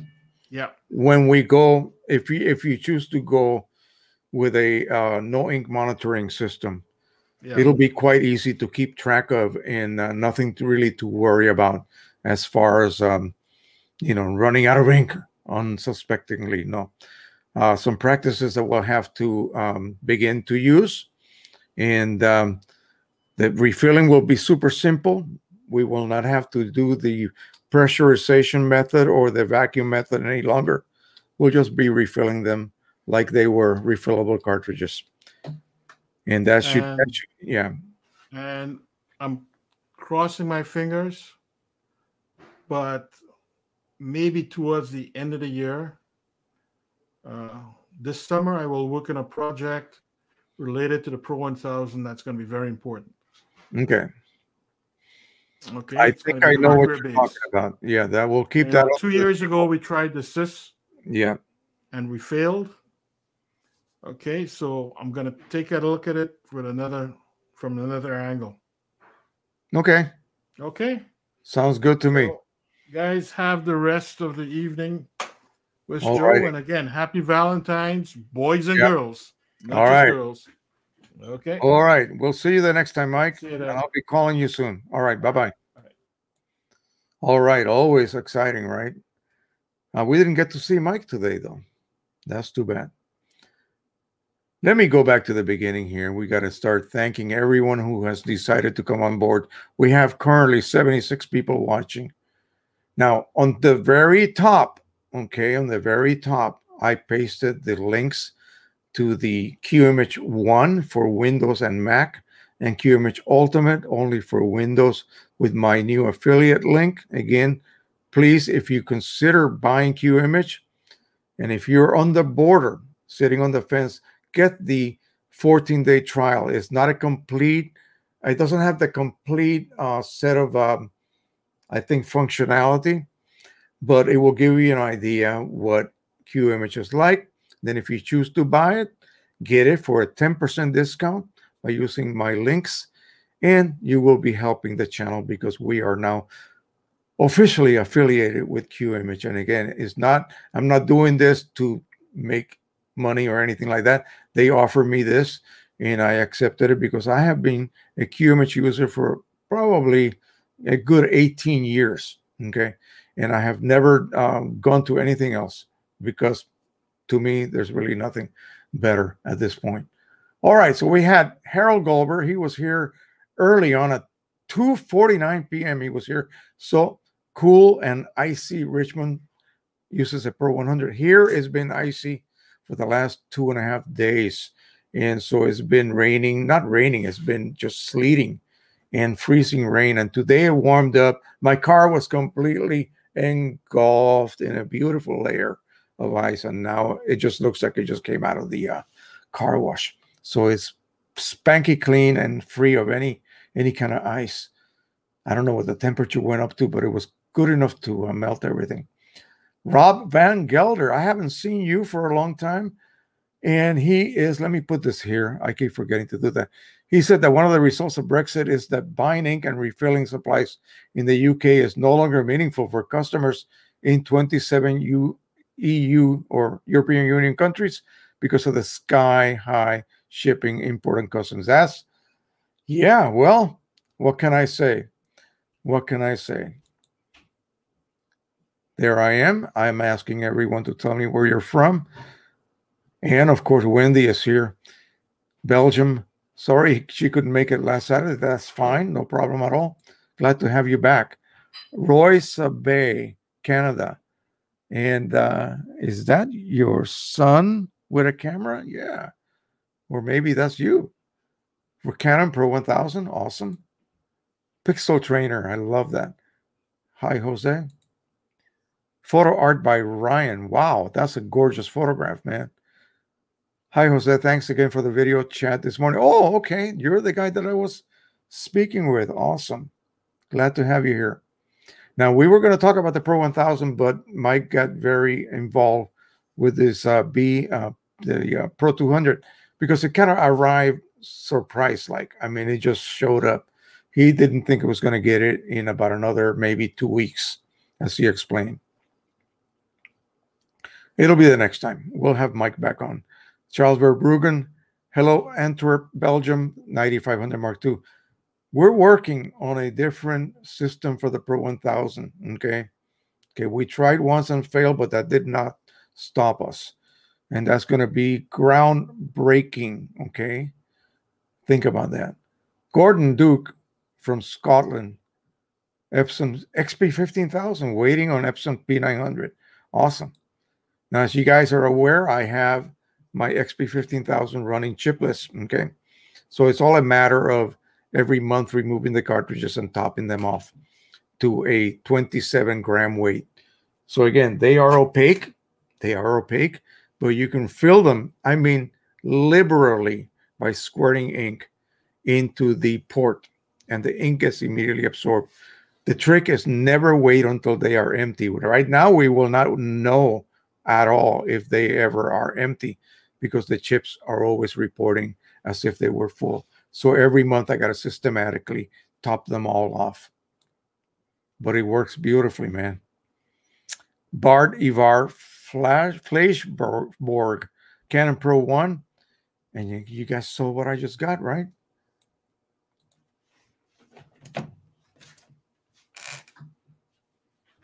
A Canon Pro 1 from a user that he couldn't get it to work. And by the time it arrived to me, it was working perfectly. I kind of felt bad. But this is the result. Okay, it's just gorgeous. This looks exactly like on my monitor. So, again, we'll just give it a good home, put it to work to produce some good prints. Roger Jones from getting a greeting from stuck in the ice and snow, Portland, Oregon. Portland, Oregon gets ice and snow? I didn't know that. I thought that was all rain up there in the upper western part of this country. That's a very wet area. Ryan says Laredo, Texas, USA. Yes. And he's got a Pro 1000. We talked about that. We talked about the Pro 1000. We had a great time chatting. I hope I was able to help him out. And Edmund Rogers, I'm sitting next to my Epson 7600 that I just successfully, I think, cleaned the heads thanks to Jose on the other side. Now, after years of OEM ink purchases, I'm confident enough to switch to refills. You should be able to get some good refillable cartridges for that printer. Those older printers are unlocked, and you can use whatever ink you choose to use. Just be careful. Be careful the way you set up the cartridges so that they are flowing correctly. John Palermo from Montreal, Canada. All right. And he says hi to Mike. Yeah, Mike is up there in the Canadian area as well. Calligraphy Johnson from Chicago, Epson 3800, 1430 hobby user. 1430 is a great printer. It's a dye 6-color printer. Again, fabulous. Nikos is here with us. He's got a TM200 and a 8350, which is just like my 8320 that is upstairs right now and working beautifully. No cleaning cycles prior to printing. What's going on? I have no idea. So it's not true about all Canon printers, apparently. Dom Sim from Des Moines, Iowa, 7880. That's a big one right there. But a good one, an oldie but goodie. Randall Dodds, Soaked Tarpon Springs, Florida. So you guys getting a lot of rain down there? We've been given a reprieve. I think the bad weather is finally gone. Rather be soaked than this -7 weather. Yeah, I'll take that anytime. Somebody showed me a picture of temperatures in Alaska, temperatures in the North Pole, in the South Pole, and then Nebraska was like -37 or some ridiculous, someplace in Nebraska, I think it was. Big Game James, Solana Beach, California. I use Canon Pro 100, and I order equipment and supplies from B&H. Again, really a good company. Apparently, I mean, they got this printer up to Mike in no time. He couldn't get one locally, okay? That's why he had to cancel that order. Jamie Gannon, Chicago, Epson 1430. Awesome. Edmund Rogers, Randall, I'll send you some 28 degrees snow. You send me some 75-degree rain, I'll send it next day by air. Awesome. Henning Michael. Henning from Norway here, got my Pro 1000 1 week ago. I am new to the group and looking forward to using it. I believe that's what you meant. Again, awesome printer, my friend. George, I'm not going to say that last name. I can't pronounce it. From Cyprus. Again, that's gorgeous, gorgeous place. Canon Pro 10S and Pro 1000. Wow, you guys got some good printers, man. Richard Bender, all right, from Hagerstown. And we're going to hook up. You want to do next week? Let me know. You want to do next week? I am open to have you next week. I can't believe I'm speaking so well today with the pain that I was going through this morning. This side is completely healed, I think, most of it. Edmund Rogers.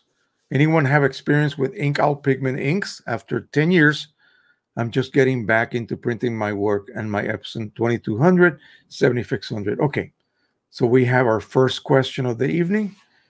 Inkowl, excellent inks, okay? No problem whatsoever. They're just not as perfectly tweaked as Precisioncolors, okay? But they're a little bit lower cost.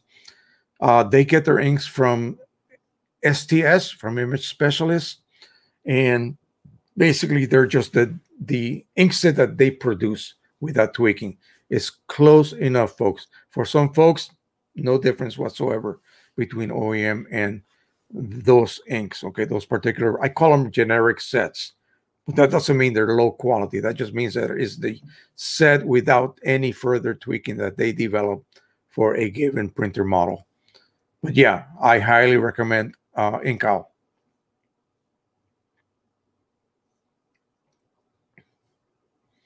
I just got lost here a second. Okay, here we go.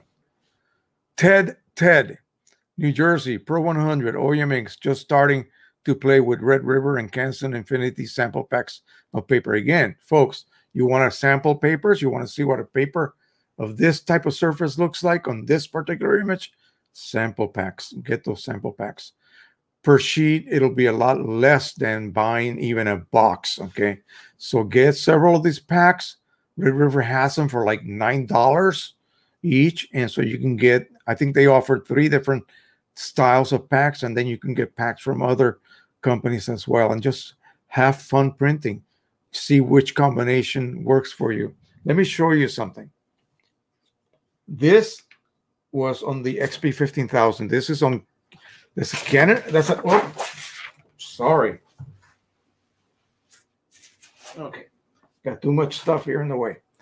Okay, so EPSON printer on Canon paper. Okay, this is my daughter's house. Okay, big old house. If you've seen any of my drone videos, this is where I fly around. Okay, 15,000 with Precisioncolors inks. Gorgeous. It's just gorgeous. Identical. I shot that with a drone, by the way. Now, 15,000 with some high-end paper. This is Red River. I believe it was San Gabriel. I thought it was Palo Duro, but this is San Gabriel 1.0. And I think Palo Duro now is producing the same type of paper under a different name, but XP 15,000. Okay, gorgeous. Can you get neutral results? Of course you can. Let me flip this upside down. I mean, right side up. This was done by one of our viewers here. The image, that is, I printed it live on one of our live streams, and he was thrilled to see it. I still have it here. Again, the 15,000 6-color printer, 6-ink printer, and it's dye ink, and it produces results like that. The standard image came out fantastic, okay? And I'm running sort of half OEM, half PC SE inks on it, okay? At this point. So I think I'm due for another topping off in another couple of weeks. So we'll do that and see how much ink I have actually used up. I'm going to keep track to see how much ink I have to actually put in, because what I will be doing is setting the cartridge on a scale. And whatever it weighs, if it's under 27 grams, I will add enough ink to get to that level. and then I'll know exactly how much ink I'm adding.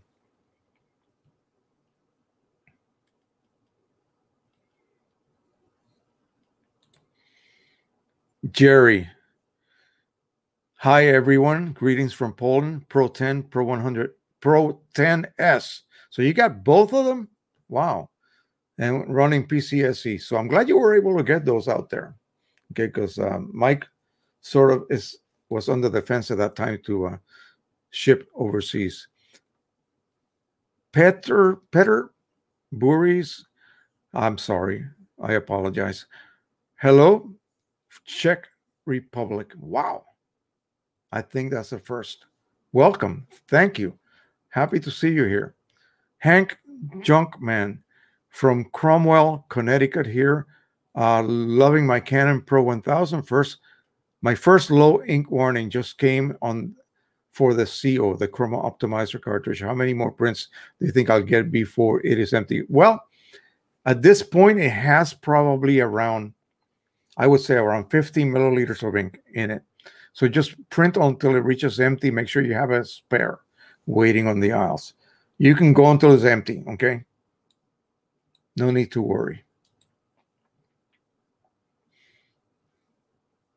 Yeah, see, 15. I said 15, but it's about 18 also. It depends. See, the Pro 1000 is not like the lower class Pro 100 for that matter. It has an optical prism, and I know Mike wanted to explain that, but it would take like maybe half an hour to do that, what the function of the optical prism is. But it just helps to verify that liquid chamber, this side of the cartridge reaches empty. If I could shine a light from behind, you could see the prism right here. You can see it right there. Okay, on the Pro 200 cartridges, that is blocked off. There is no prism. So a light is shining through there, a little beam, and it gets diffracted or diverted when there's air showing up. That means it's getting to the point where there's no more ink here. So again, a really innovating way to determine at what point that cartridge has reached low, because you can't really count on the print head the number of droplets ejected versus how many ml those up. You really can't. So you have to rely on something more mechanical to at least verify that, yeah, you're low, because now I can see air. Okay, so that's how it does it. Yeah, I continue printing, no problem. I have like 8 of them right now as well on my Pro 1000. Hot live or live, yeah. What's the difference between Pixma and Image Prograph? Well, Pixma is the consumer or prosumer level, and Image Prograph is professional level. Okay, that's what they mean. It's just terminology that Canon invented. Is there some CIS for the Pro 100? Actually, there is. And I don't know whether I think you may not be here in the USA, maybe. But a company called Ink Products, inkproducts.com has a CIS. And I've been considering buying one just to have it, because it's supposed to be really good. Anything else, I would not touch, okay? Only the Ink Products CIS. Visi today says, hi all. Jerry Lonkel says, happy Valentine's from freezing, -25 Canada, Canon Pro 100. Ooh, too cold for me. rsdumphyphotography.com. Hey, Jose, love your stuff. Thank you. I'm glad. Today wasn't really much my stuff. It was mostly Mike. And I really enjoyed the fact that he was going to do Pro 1000 today. That's what we're going to talk about. But all of a sudden, his printer showed up. So I think he's going to have some fun with that. He says also that my house is plastered with my printed photos. Well, I don't have a lot of wall space because that's for my wife. Okay, she has all her decorations, and she loves to do Legos. So we have a bunch of glass cabinets with all her Lego creations. So instead of flowers and perfume and jewelry, guess what she gets? Books and Legos, and keeps her happy. And when she's happy, I'm happy. Bernhard Moore, Southington, Connecticut, happy with my Pro 100. I'm glad that everybody still repeats the same thing. That means they're still happy with their printers. Visi today, I'm interested in what effects the daily unclog does. The daily unclog, you mean that print that I generate with Qimage Ultimate. It keeps your printer exercised. That's all it does.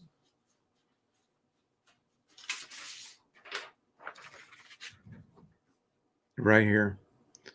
And this is custom made set of colors, basically matching whatever the ink palette for your particular printer is. So you get the choice of yellow, orange, red, I believe even green, blue, and then magenta, cyan, and of course your black.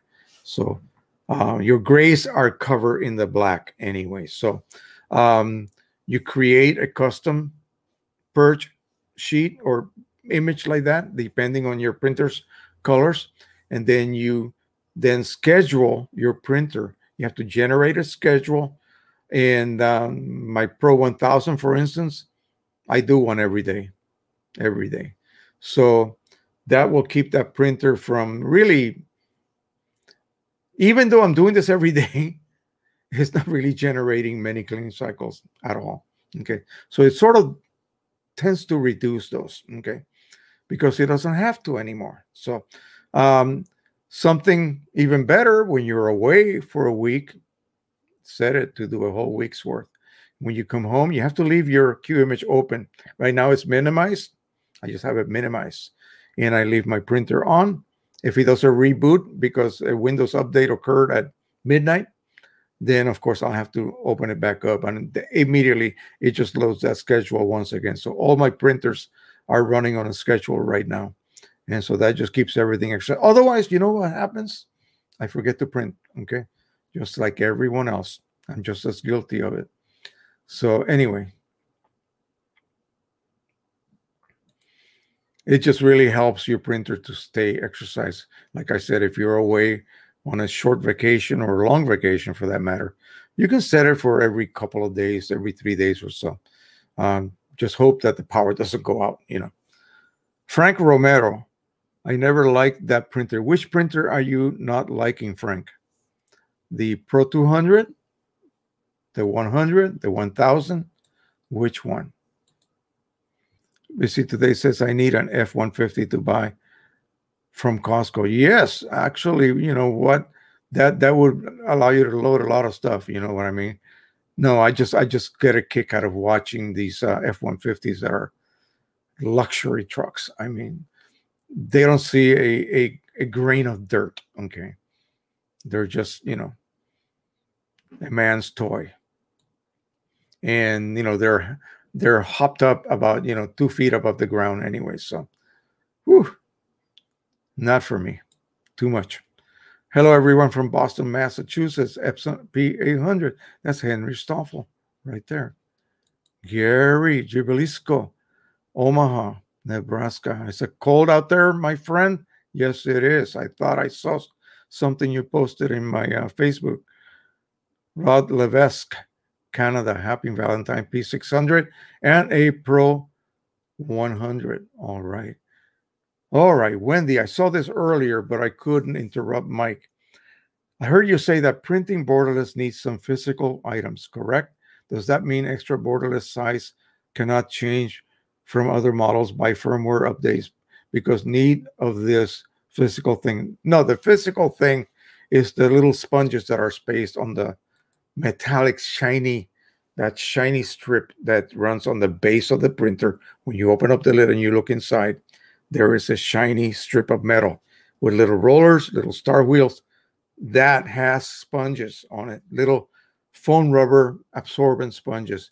And if they don't have sponges located at specific widths, then a specific size cannot be printing borderless, because that's where it's going to deposit the overspray that you create, because you have to be able to print besides or outside the edge of the paper. Images will become enlarged somewhat. You're going to lose about 5 to 10% of your image, because it has to enlarge it to make sure that you don't end up with a little sliver, a little very thin white border. That can occur because paper position is really not a perfect art for printers, okay? As careful as you might be, it might be off slightly right or left. And so if you have a very perfectly matched, 12 by 12 on a 12 by 12, you may have a border. You got to have it 12 and a quarter by 12 and a quarter on a 12 by 12. That way you have excess image beyond. And that extra ink that's sprayed has to be caught by those little physical sponges that live on the platen. So if they don't put them there, then specific sizes cannot be printed borderless. All right, S. Matthews from Gainesville, Georgia. All right, nice to have you. Henry says, time to update Qimage Ultimate to 21.3. Oh, did it come out? I only have 101, so I better update it. And we're going to have Mike Cheney from Qimage Ultimate again, possibly in a couple of weeks. I think we'll have my friend from Maryland here next week if he responds to me. And he's going to give away Qimage Ultimate, okay? That should be fun. Don't forget to use my affiliate link at the top of the chat. Hago Peg or Pig, Hago Pig 2000, Toronto, Pro 10, Pro 100 with PCSE. So he's up there where the Great White North, where Mike lives. Alex Alcantar. So Pro 10 user, just figure out wireless printing. Anybody else having problems, I can provide a solution. Awesome. Most people that have problems is due to bad Wi-Fi. Okay. They may have like a partial print and then the rest is blank. Visi today says, thanks, Mike, for the review of the Pro 200. Love your ink and service. All right. Pixel Trainer says, hey, everybody, don't forget to give this stream a thumbs up. Yes. Let's make sure we do not leave before we do that. Alex says, thanks, Mike. I bought a refill kit and chip resetter. Worked great. Now, Mike was having a problem. I think I mentioned this maybe last week or the previous week. He couldn't find caps. And the reason is because of this whole COVID situation. Factories have been shifted to produce other items. He finally found a source for caps. So there will be no shortage of caps. There will be no pause for orders, okay? Because he literally didn't have bottle caps. I'm talking about this little doohickeys right here. He didn't have any more. Crazy. So now he found the source and they are on the way.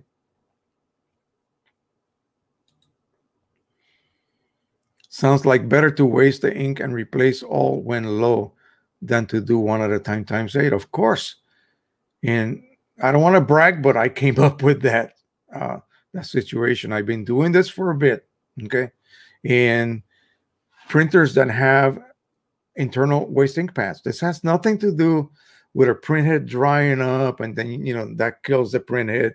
Or if you print every day and you maintain your printhead in good condition, it'll last a long time. No, nothing to do with that. That's what the argument, started. It has to do with waste ink pads. And this does not apply to, industrial inkjet printers like she was telling me. Okay, nothing to do with that. It's a little printer like this. Okay. If I exchange only one cartridge at a time, when this printer was running without chipless, okay, I generate a cleaning cycle or purge cycle for the other 5 colors. They don't need to be purged. Why are they being purged? Because it does, period. So all that ink gets dumped into my little waste ink receptacle that lives right here. Okay. Lucky for me, I can replace that for $10.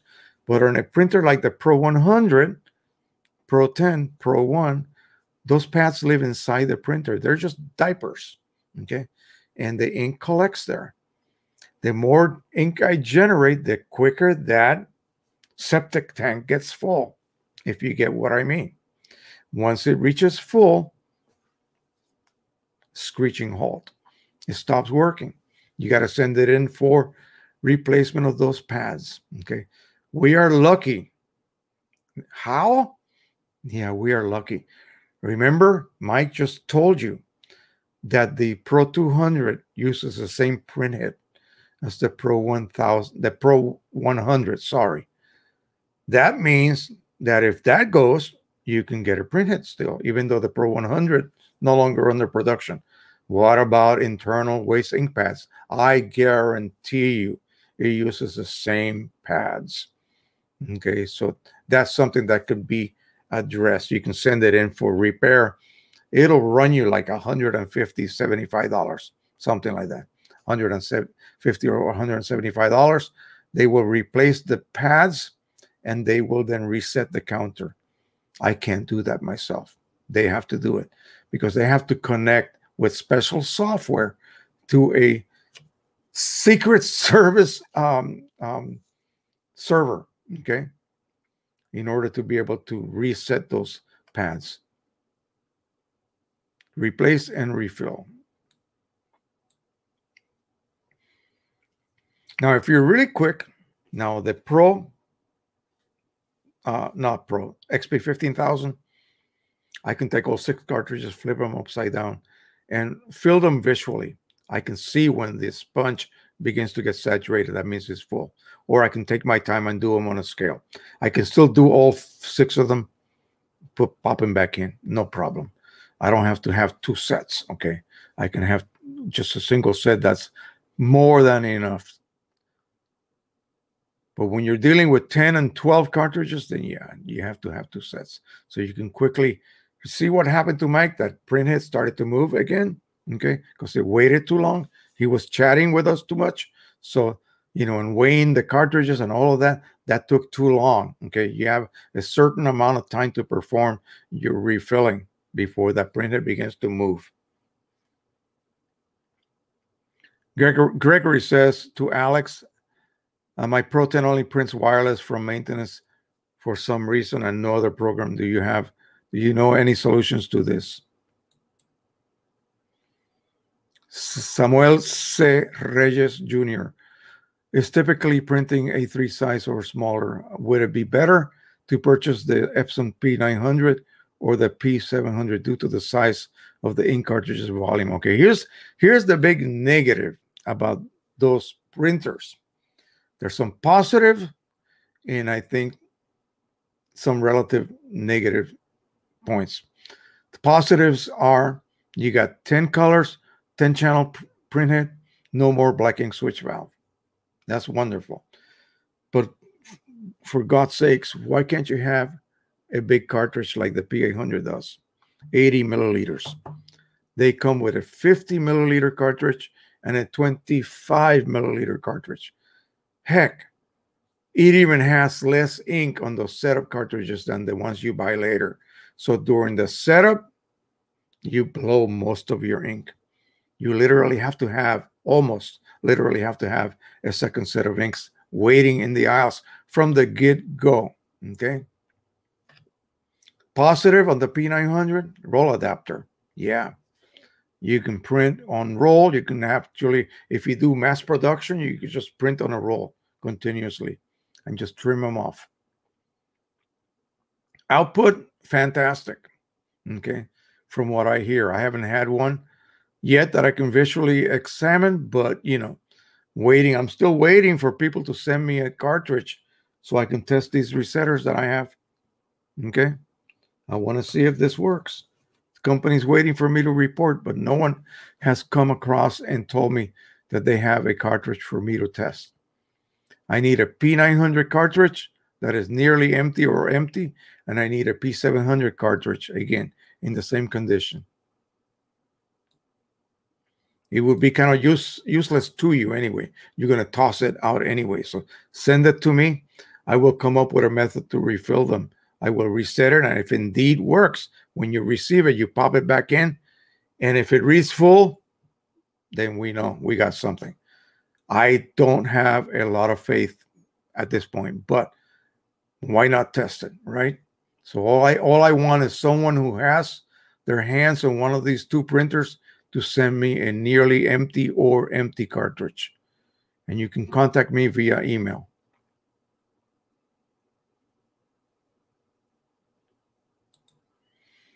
Alex says, Gregory, yes, download the Canon IJ network utility. Okay.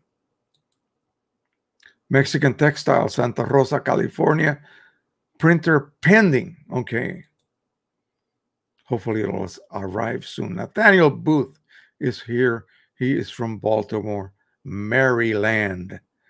I'm always blessed by the knowledge from you and Mike. Thanks and thanks again. We had a really nice live conversation. He has a P800 that he's going to go chipless with, but he found out, surprisingly, that he is going to get one run through his refillable cartridges. Okay. Apparently his firmware is old enough that it's not blocking that. And that is one of the tricks that EPSON is pulling on us. Alex V. Alcantar, remove the printers from the Windows 10 and reinstall the driver. Okay. He's giving someone instructions here. We got Gary Neck from Waterboro, Maine, using Canon Pro 100, refilling with PC colors. Harold Goldberg, thanks, Mike, for your great presentation. Hey, always.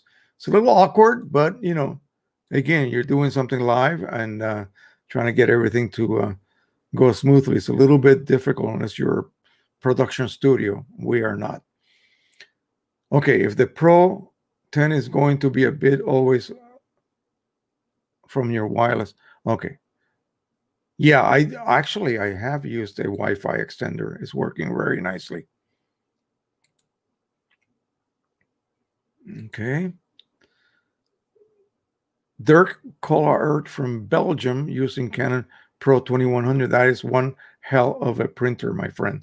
Wonderful. I'm glad you're using it, and I hope you are enjoying the living daylights out of it. I wish I had one. I just don't have the room for it. I wasn't lately in the, this is Jerry, wasn't lately on photo printing live stream. Does Mike, Precisioncolors partner in Europe?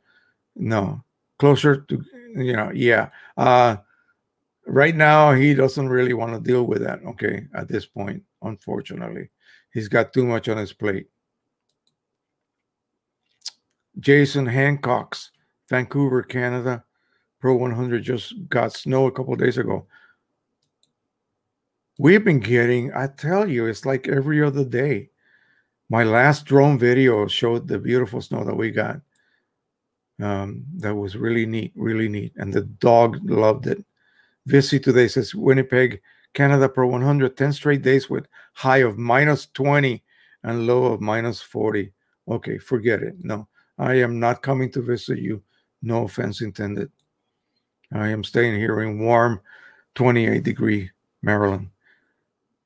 S. Matthews, Sue Matthews, Gainesville, Georgia, XP 15,000.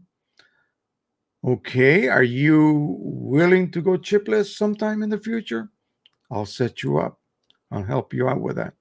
Rainman 60515 from Chicago, Illinois, still a proud owner of an unopened Pro 100. I'm prepping CLI-42 OEM carts to use with PC. Having a hard time with the cyan to be pristine white. Don't worry about it. Do not worry. Okay, it's fine. It's fine. Just one run, whatever happens, you'll get most of the color out. It's very, what would you call that color? These new colors that they're using, they stick. Okay, they last forever. So they are going to be very difficult to clean unless it's Rick Johnson, who has the system down pat. He's able to bring them to a pristine look, because he's actually adding extra ammonia to the Windex.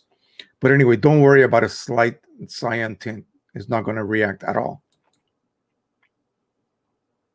Janice Tulligan from Los Angeles. Oh man, that's where I grew up. Southern California. New to the group, just got the Canon Pro 300. Awesome.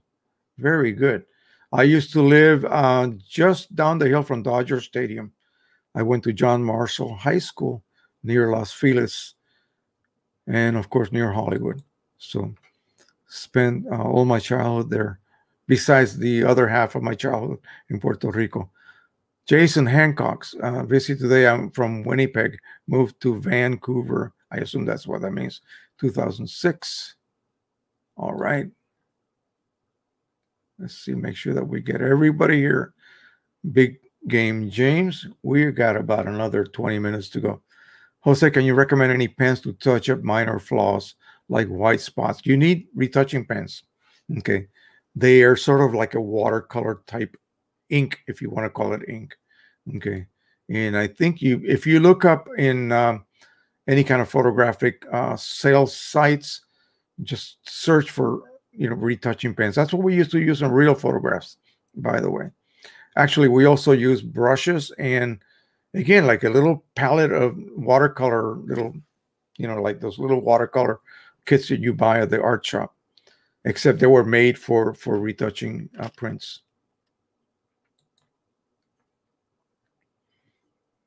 Okay, Nico says, Jose, can you make a video to show us how to make posters, big image on multiple pages on Qimage?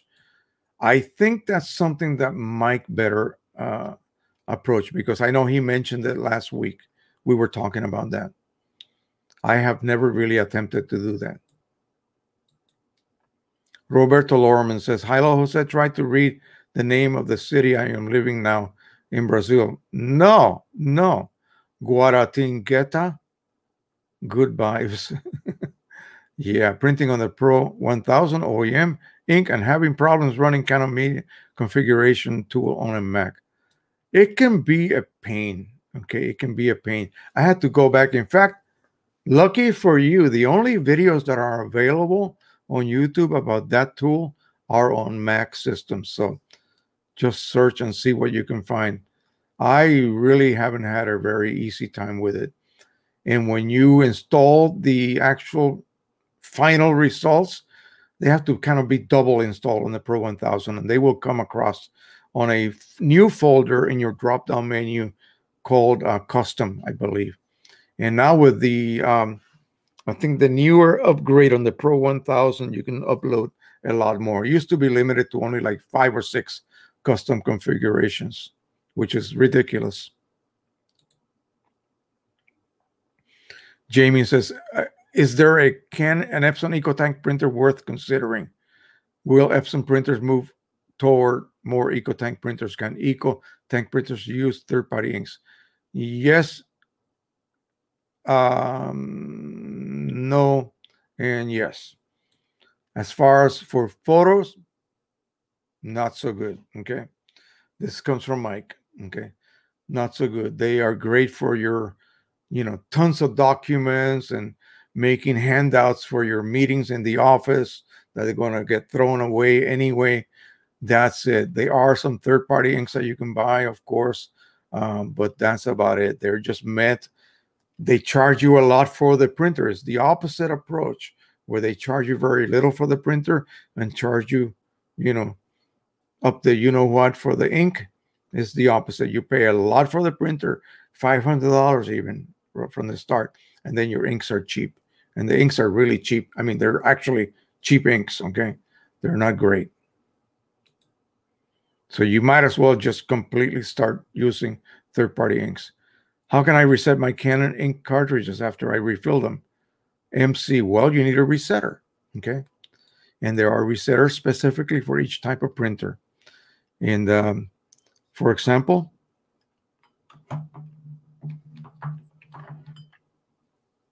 CLI-42, there's a resetter for that. CLI-72 for Canon Pro 10, there's a resetter for that. You basically attach the cartridge to the resetter. It will light up red, and it will eventually either go out or turn green or whatever. It depends on the resetter. There are many resetters for a lot of different printers, but For the Pro 10, we have a resetter. For the Pro 300, we do not. For the Pro 100, we have a resetter. For the Pro 200, we do not. Okay. For the the P900, P700, we have resetters here. Will they work? Who knows? Okay. I have to get some cartridges from one of you folks to be able to test that process. But basically, you're going to mate the tank so that the chip mates with the components of the resetter. Little tiny pins. They connect, they send code to the chip and rewrite that ink level to full.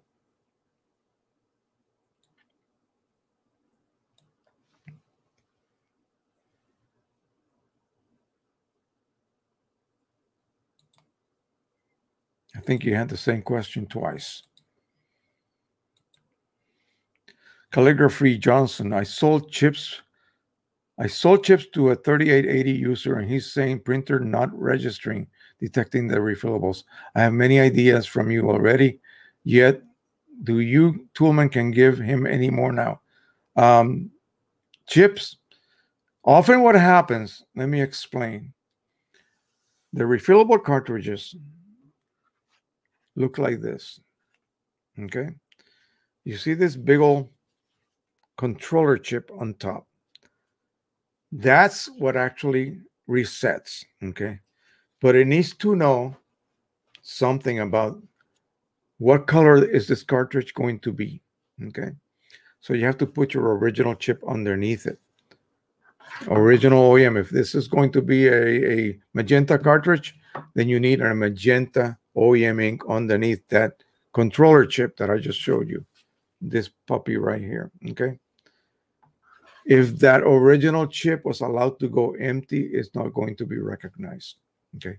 It has to be at least 15% above empty. That's the catch, okay? And can I provide chips? I cannot. I don't have enough for me to give away or share or sell, okay? I only have what I have. So I just make sure that I never let them go empty.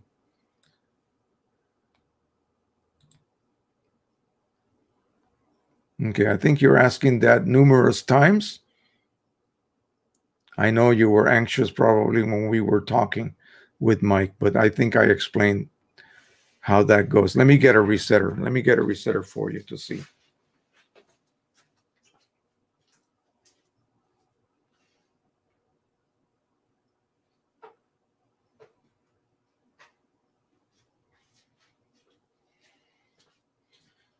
All right, so Mike was talking about the Red Setter Company. They're based in Germany. They create resetters that look like this, and they are not battery powered. They are actually USB powered. So let me plug this in. I hope I can see what I'm doing.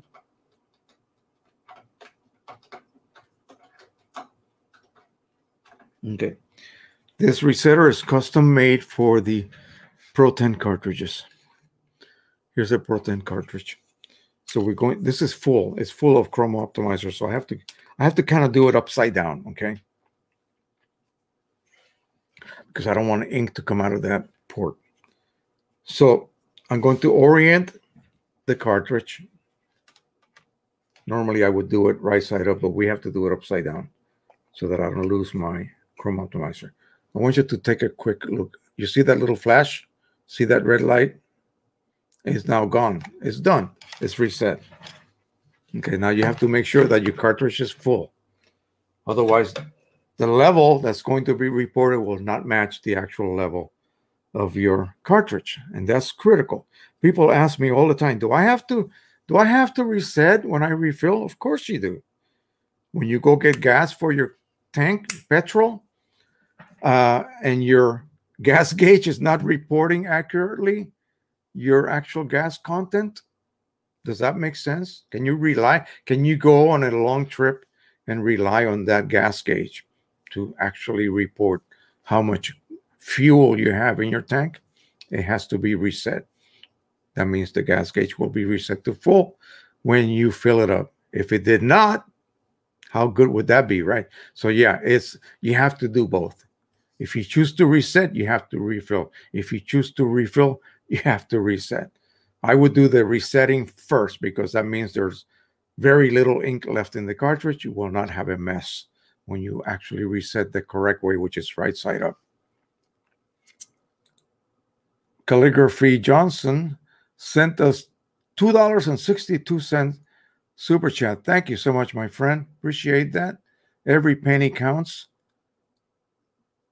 There is a little dollar sign at the bottom that you guys can use if you want to donate anything to the channel. These types of live streams do not really generate much as far as monetary, basically profit, if you want to call it that. So we always rely on super chats from the viewers. If you got anything out of this live stream and you wish to contribute, you can do that freely by using the super chat. Gregory says to Alex that he's on Windows 7. I think we're still talking about a connection problem. Okay. I think we got to you. Yeah, he's anxious. Remember, we were talking to someone, okay? And I just demonstrated how to do it.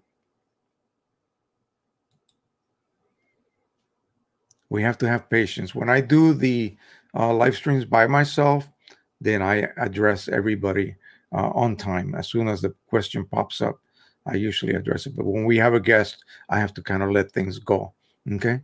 So keep that in mind. Alex says, Gregory should be the same remove printer. Okay, we're talking about the problem. Janice, I don't know what you were replying to, but okay, so all right, MC, I hope you didn't leave mad. Like I explained, I hope you got to see how it's done. So again, remember that it's a specific resetter. Resetters are not universal. They will not work for like every kind of chip made out there. It has to be a specific type of cartridge to a specific resetter. Okay, Ron Newsham. You can say that different way, Newsham or Newsham. My EPSON 2880 is printing quite nicely, but paper feed is a bit hit and miss. Yeah, that happens. The 2400 was very prone to transport problems. If I remember correctly, it used to give me a lot of problems. I sold it. I have bought some roller cleaner, so will be a job for the not too distant future. One quick little thing you could do is basically take some regular bond paper like this, fold it in half, okay, like that. Okay. If you have a little spray bottle with some denature alcohol, maybe 70% rubbing alcohol, wet the upper half, then put it in your paper feeder and press the transport button. It will pull the paper through. The alcohol will clean any kind of like lint and dust off of the rollers. They get dusty, they lose their grip, okay? They cannot grip the paper or transport it. And then the other half will remove the moisture. And you do that several times. That has proven to me to be a good fix. Now, you got to be careful with alcohol, okay, and rubber components because it will dry them out. There are some specific fluids, like you said, you just got some that can be used a lot more efficiently.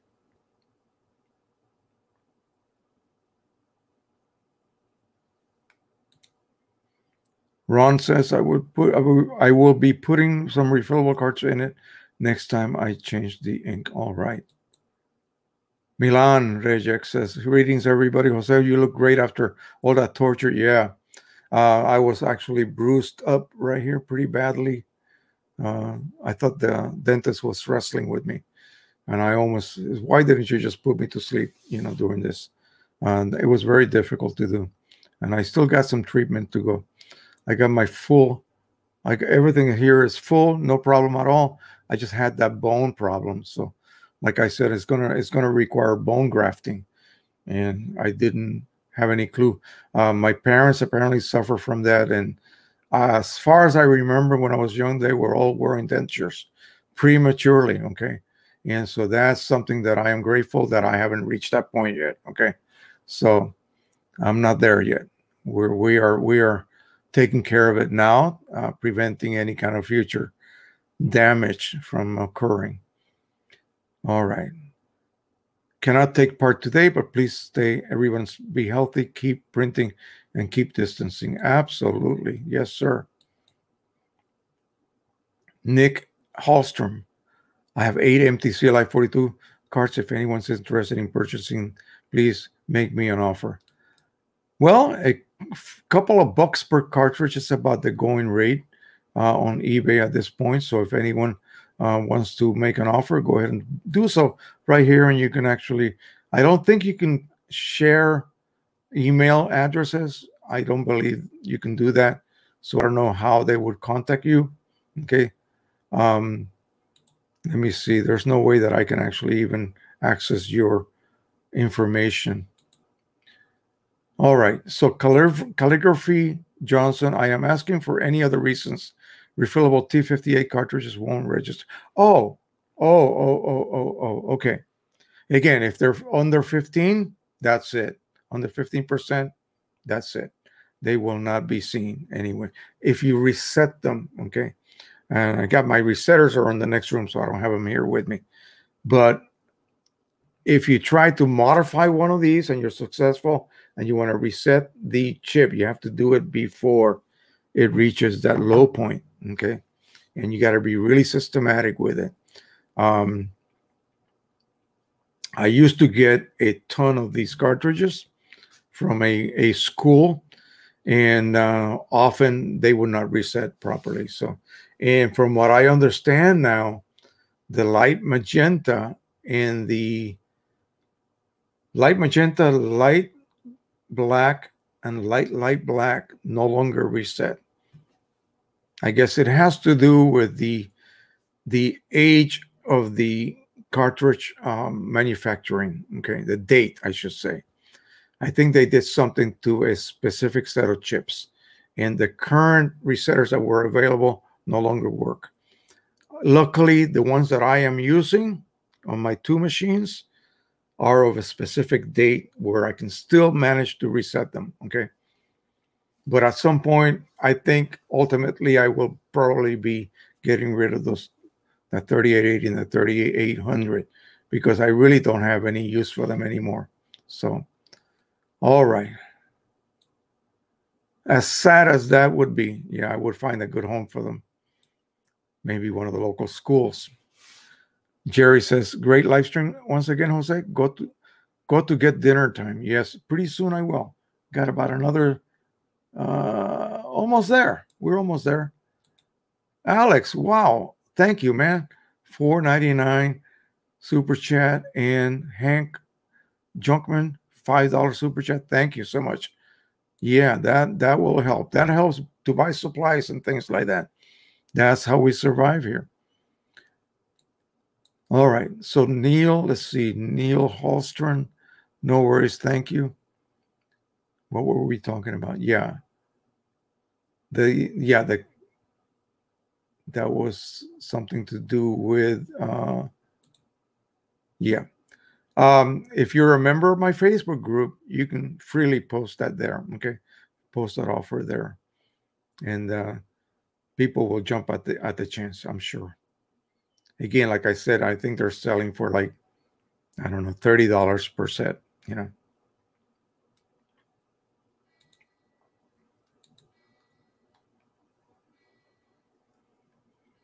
Thanks, Jose, for time for dinner. Super helpful information. As always, thank you so much, man. My EPSON 1430 misfeeds paper very often pulls it in an angle. Yeah, very frustrating. There is no rear end, no rear feed option. Is the round rubber wheel prone to wearing out? Yes, it is. It loses tack. Absolutely. That on EPSON printers that basically grab the paper on the right side. In other words, you move the paper and align it to the right edge. There is a grabber that grabs that paper initially, and that can lose. If it grabs it wrong, it will shift the angle. Okay. Printers like the, okay, I don't want to push you to buy a new printer, but the Pro 100 didn't have this. The Pro 10 did not have that. The Pro 200 and the 300 have anti-skew technology. If it, for whatever the reason, misfeeds the paper, it will automatically adjust it for you, because what it's doing, it is reading the sides. And if it sees that the side edge is changing position as it travels, it'll do that prior to printing. It will actually do a test. It will advance the paper, it will check the edges, and then reverse it back and adjust one of the rollers to actually turn faster than the other, and it will readjust that feed angle. Okay, you will not have any kind of skewing. That's available in this new printer. But the older ones, the 1400, 1430, yeah, they do suffer from that. They do. So I still have one. I still have one that I use occasionally. Nat, you did. Oh gosh, thank you, Nat. You did not have to do that, my friend, but I appreciate that. Thank you so much, man.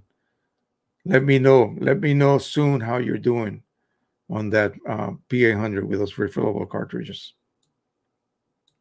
Appreciate that, you guys. Randall Dodds, hey, yes, Jose, today's live stream was very informative. Thank you. I'm glad it was, man. This afternoon I had a talk at noon, so we spoke with a gentleman that was here with us, Pro 1000 owner, and that was about an hour and a few seconds past that. We stayed on a little bit longer. I was losing my voice at that point, so I didn't know where I was going to last tonight. But anyway, I'm glad that we did. Roberto says goodbye to all friends on Jose. Thanks again for great support. All right, so I have on my phone some subjects that I'm going to be covering in videos. And again, it depends. The Monday's a holiday, so I'll be home. We're going to be doing a little bit of shopping. And so we're going to go ahead and basically be home. And hopefully I'll get something done video-wise. I won't be doing any flying, of course, because the weather is dismal. So I will be doing something to do with a new subject. So I think I need to show you guys some of the tricks that you can do, especially you guys that are refilling Pro 100 cartridges and you haven't bought the set from Rick Johnson, which I did not see here tonight with us. Too bad he didn't come in, because he's usually here with us. He's a guy on eBay that produces the best fully clean, spanky clean, snow white sets of CLI-42 cartridges, okay, for you to then refill. They come preloaded with the plugs, the special clips at the bottom that are the best in the market, and he charges $60 per set. They're original cartridges, not CLIs converted. No, the original ones. So I'm going to show you what to do if you choose to do this yourself. Okay, if you choose to do this yourself, I'm going to show you what to do to solve, or at least get you going if you make any mistakes during the drilling process. I'll show you one quick fix that you can apply. And so that'll be one of the videos. And I think, what was I going to be discussing? There's a lot of other things that I wanted to talk about. We just run out of time. That's what happens. So anyway, it's coming. Just hang in there, folks. Keep going to the Facebook group. By the way, I just uploaded, thanks to a viewer, the service manual for the Pro 100. It's available on my files tab. Okay. That's rare, folks. So make sure you grab that. If you're a Pro 100 owner and you want to know not just the instruction book, but how to disassemble that baby. Okay. And get into internal components, fix, do this, do that. The service manual will help you to do that. Okay. Achieve that. All right. I think that's about it. No, wait a minute, Roberto, what is this? I hope that wasn't like a total huge amount of money, man.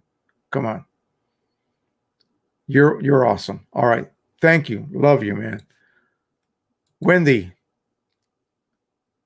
take care and wish you a quick recovery. Best. Love you. Okay. You do the same and stay safe up there in beautiful Belgium. Gosh, I wish I was there again.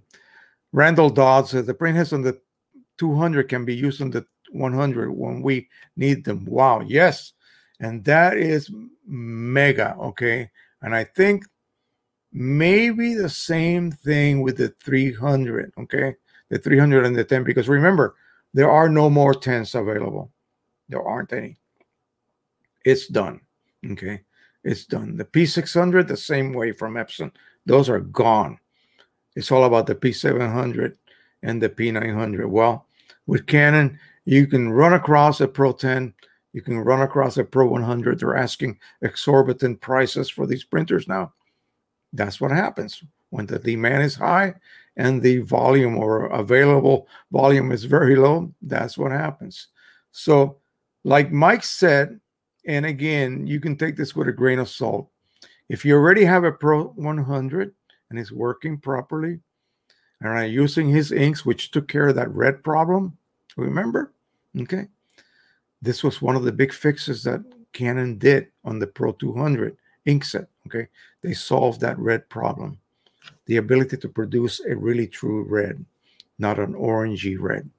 So don't even consider getting a 200 unless you need that 12 by 12 borderless or 5 by 5 borderless or 8 by 8 borderless. That's the only reason I would get one. Wonderful printer. If I didn't have a printer and I'm not worried about refilling, oh heck yeah, you bet, you bet. It's got some fabulous features. It's a great printer. It's built really well. Yeah, you're not gonna see it on rebates like you did the Pro 100, but that's in the past. Okay, we need to deal with the future now. So that's it as far as I am concerned. That would be a good printer. If you want pigment ink prints, in other words, why would you choose one over the other? Because you're printing on glossy paper. Glossy paper. Where's my glossy print?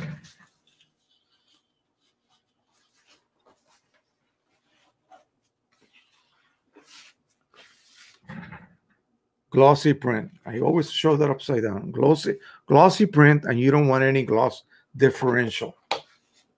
Okay, which pigment might show unless you have a printer with chroma optimizer. Okay, that diminishes that. But again, if you're just going to print on shiny papers, then get a Pro 200. If you can find a Pro 100, get that as well. If you're going to print on fine art papers that require more longevity, okay, pigment, then the Pro 300 or the Pro 1000 or the P900 or the P700. Okay, those are all really good printers. They all use high-end ink palettes that are made with extremely long-lasting pigment inks, okay, or pigment raw materials, let's just say. They will last longer than you will ever wish to have them. Believe me, you'll get tired of these prints. They'll be staring at you till the day you die, and your kids and their kids. So anyway, that I think is about it. Let me see what else we got here. Charles, good evening to all. Take care. Rick Johnson, you were here, you sneak. You were watching us. I gave you another best show on earth. Oh, come on, man. I think it was good. I think it was good. So I think that's going to be it. I'm going to do what I normally do. I'm going to post this right here. I'm going to start our music. And please say goodbyes. Happy Thanksgiving. See you next time. Toodaloo, whatever you want to put. And I will post as many as we get. When we run out, I'll go ahead and terminate the stream. So from now on, we'll be seeing you until next week. I salute everybody. Bye-bye, everyone. Thank you so much again for all the support.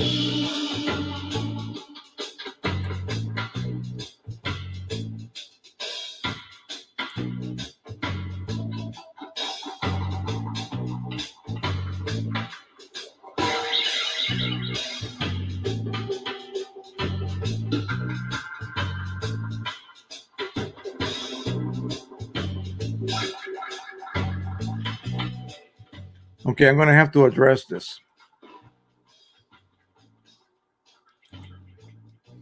Okay, with the refillable cartridges that you currently have, okay, you will get one run. Okay. Before any of those cartridges reaches almost empty, that's when you need to install your chipless solution. Okay. Or ink chip, whatever you chose to purchase. Okay. And then we will get back on and I will walk you through the process. You cannot reset those cartridges at all. Okay. They will give you one run. EPSON. Thank EPSON for that. When we go chipless, then all you do is top them off as you need to. Whenever you want to top them off, okay? So that's all you got to do. We'll deal with that when the time comes. Just make sure you let me know when you're getting low on one of those cartridges. And it would make absolutely total sense to just top them off to full so that when you go chipless, they're all full anyway. All right? Thank you again. We'll talk again very soon. Not to worry.